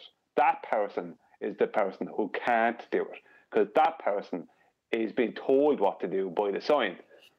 But when you do whatever you want to do, the sign means nothing. So right, he's binding him. Sorry. Yeah, that guy in that guy's mind, the guy that's stopping you, he's thinking, I wish I was that guy. I wish I could go up to that sign, point at it and go, you're not the boss of me, sign! They should. Because it's all convention, you know, rules. And people that like rules, that like the parameters of rules, because they don't have something to occupy their mind with, to follow, then if you suddenly break those rules in front of their nose, they get really flustered because they forgot that it's only a convention, that it's their agreement to follow the rule that makes them do it. It's not some entity that forces them. See? Yeah, it's not civilized. Well, what does that mean? Oh, well, that's not part of the standards that I accept in this society. Oh, really? That's fascinating. Me, I think live and let live. Generally, if you're not hurting anybody, just live and let live. It's like when the sirens are going off, whether it's a fire department or police, it doesn't matter, ambulance even. And it's oncoming traffic on the other side, and there's a great divider in between. So the people on the side where the ambulance is, they all pull to the right to give them the right of way. But the people on this side that you're on, which the ambulance is not even near you, are all doing the same thing, and the ambulance can't jump that divider. And then it causes accidents. It's like the programming is immense. There was an incident in the past few weeks here in Ireland. Happened in Dublin. And it's really outside the box type of bizarre situation for people to understand. Not so much here, but for maybe people in other places. There was these three lads who were robbing places, and when the police would come along, they drive the wrong way down the motorway. That's how they were getting away. So the police wouldn't chase them the wrong way down the motorway, because they were just going to be caught. The police themselves would probably get killed, and there'd be other people getting killed. But what happened is they ended up hitting a truck, because they were going the wrong way down the motorway. They ended up hitting a truck, and they all got killed. But one of them was a notorious, as he was growing up, he was notorious for burglaries and robberies and stuff like that. So what happened was, when they put his coffin back into the house outside the church, one of his friends robbed the hearse, and all his friends drove through Dublin, protecting the hearse from being stopped by the police on a joyride with the hearse, with his friend dead in the casket in the back. And it's just like there was people like there was a lot. I've seen comments from people who were overseas. They couldn't understand this. Like, But it's like they just don't care. It's just like it's something I'd never do, but I understand that you can do it if you want. And for more information on Ireland and Irish holidays, visit ireland.com. I thought you were going to say they went down the highway the wrong way with the hearse. Yeah, I don't know what they did, but they travelled for a long while with the horse, and they were being protected all around them by cars and motorbikes of friends of theirs. Oh my! Yeah. Well, my mind was going crazy with the imagery. That was a great story. But At least like, it's an outside. Sorry, go on there. I was going to be a joke. I was going to say if they were stopped and asked what they were doing, they'd just looked at, nodded at the coffin and gone, "I don't want to do it that way."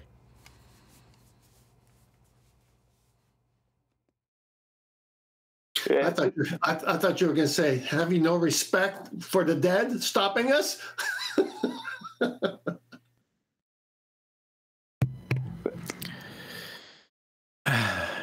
So what were we talking about? Defying conventions and people not understanding that you can literally do pretty much whatever you want if you can get away with it, right?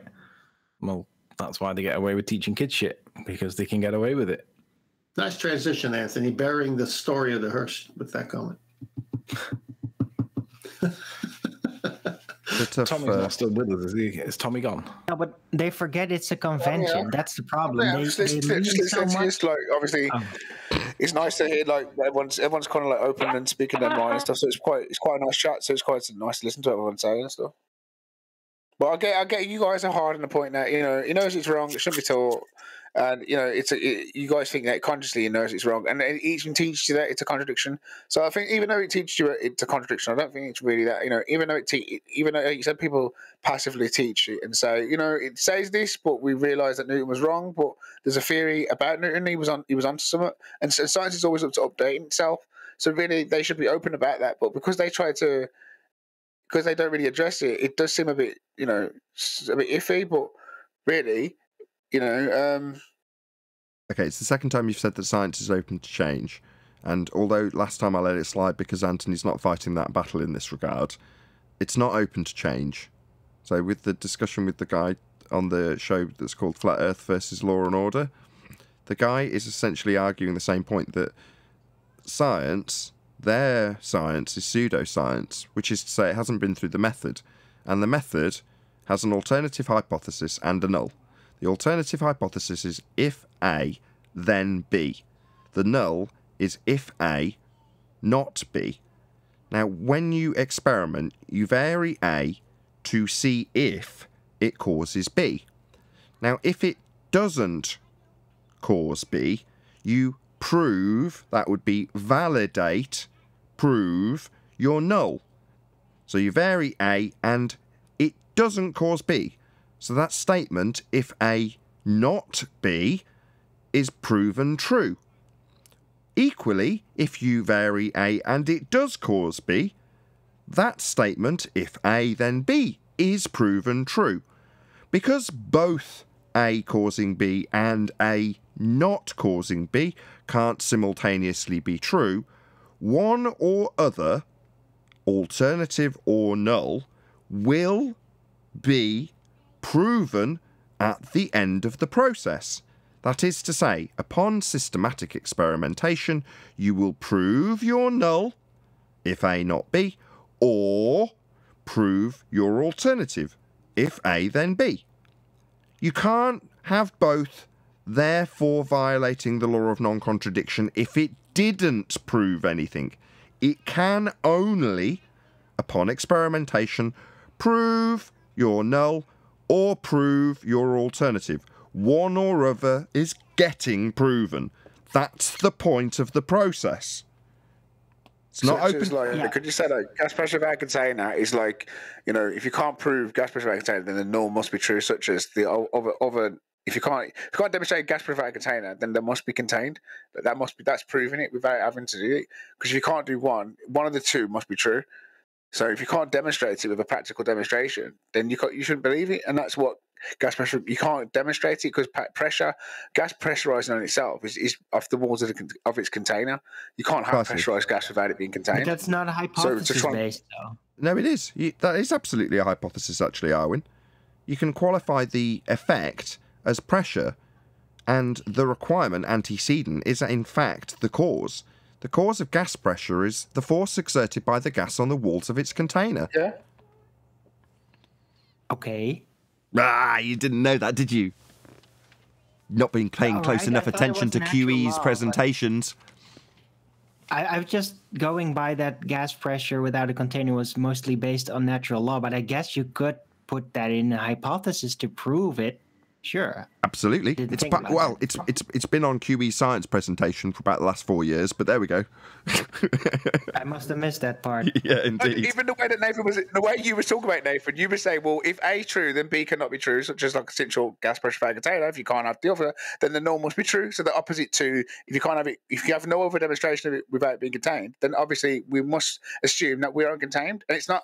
It's the what do you call it? The antecedent, right? And is that like the null as well? It's behaving in the same sort of way. The obviously it must be true if you can't prove the one. I wouldn't say assumed. I'd say we're contained. I'd say that's what makes you a flat earther, because you're more confident that you're definitely contained. Whereas me, I'd say that is more likely. I definitely agree with that that idea, because otherwise gas would just fill. I don't think it's space out there. Gas More would fill likely. it. We know over time entropy. Okay, there's a standard response to somebody that gives you the answer. Well, it's more likely. All right. Well, to show the antithesis, you've got to show gas pressure without a container. Yeah, you're saying it's a false dichotomy. Exactly. So what will be the third? Exactly what I told my son last night. You must demonstrate gas pressure without a container right here for me right now. It's hard for me to disprove their notion of their faith that these gas molecules eventually lose the battle of gravity and come back down, causing pressure. I can't prove or disprove that. Sorry, their assertion is gas go down, go boom, boom, like bouncy balls falling into a fish tank. Yeah, gas doesn't do that. Gas expands in all directions. It's not going down, go boom, boom with gravity. So then they say, well, why is it not rushing up Mount Everest then, Nathan? It is. But it's not rushing though, is it, Nathan? Otherwise yeah, it's gone from... Yeah, it is. Yeah. It's expanding at high velocity in all directions from the ground towards the top of Everest. Yes, it absolutely is expanding upwards towards the top of Everest. No, we're not contained because you'd pressurize in all equal directions. You'd have equal pressure everywhere, but that's not why. No, we're not contained. Well, no, we have dynamic systems, but you can only achieve that delta as a result of having containment in the first place. So while this ham-handed devil's advocate position from Tommy would assert that you can have equilibrium in containment, that's true, but we have a dynamic system, and you'd have to have the gas pressure in the first place to achieve that dynamic system you're appealing to. Right. Within the dynamic system, even though there's a gradient, within that gradient, every gas particle, assumed to be particle, is still, like every other particle, moving in all directions as it being gas. So despite the gradient, it's still moving in all directions. Yep. Gas does not go down, go boom, boom. It expands in all directions to fill the availability of volume it has to fill. If the sky was an availability of volume for gas to fill, then gas would fill it. We'd all be dead. We'd have no gas to breathe. The gas would fill the space. And what do you know? They call that availability of volume space. Outer space. A vacuum. That would be availability of volume for the gas we breathe to fill. And fill it must. It's called an entropy increase. It's a law of nature. Gas expands in all directions to fill the volume it has to fill. And with that, I'm going to say a huge, massive, enormous thank you to both Discord and G+ panels for making today's after show possible.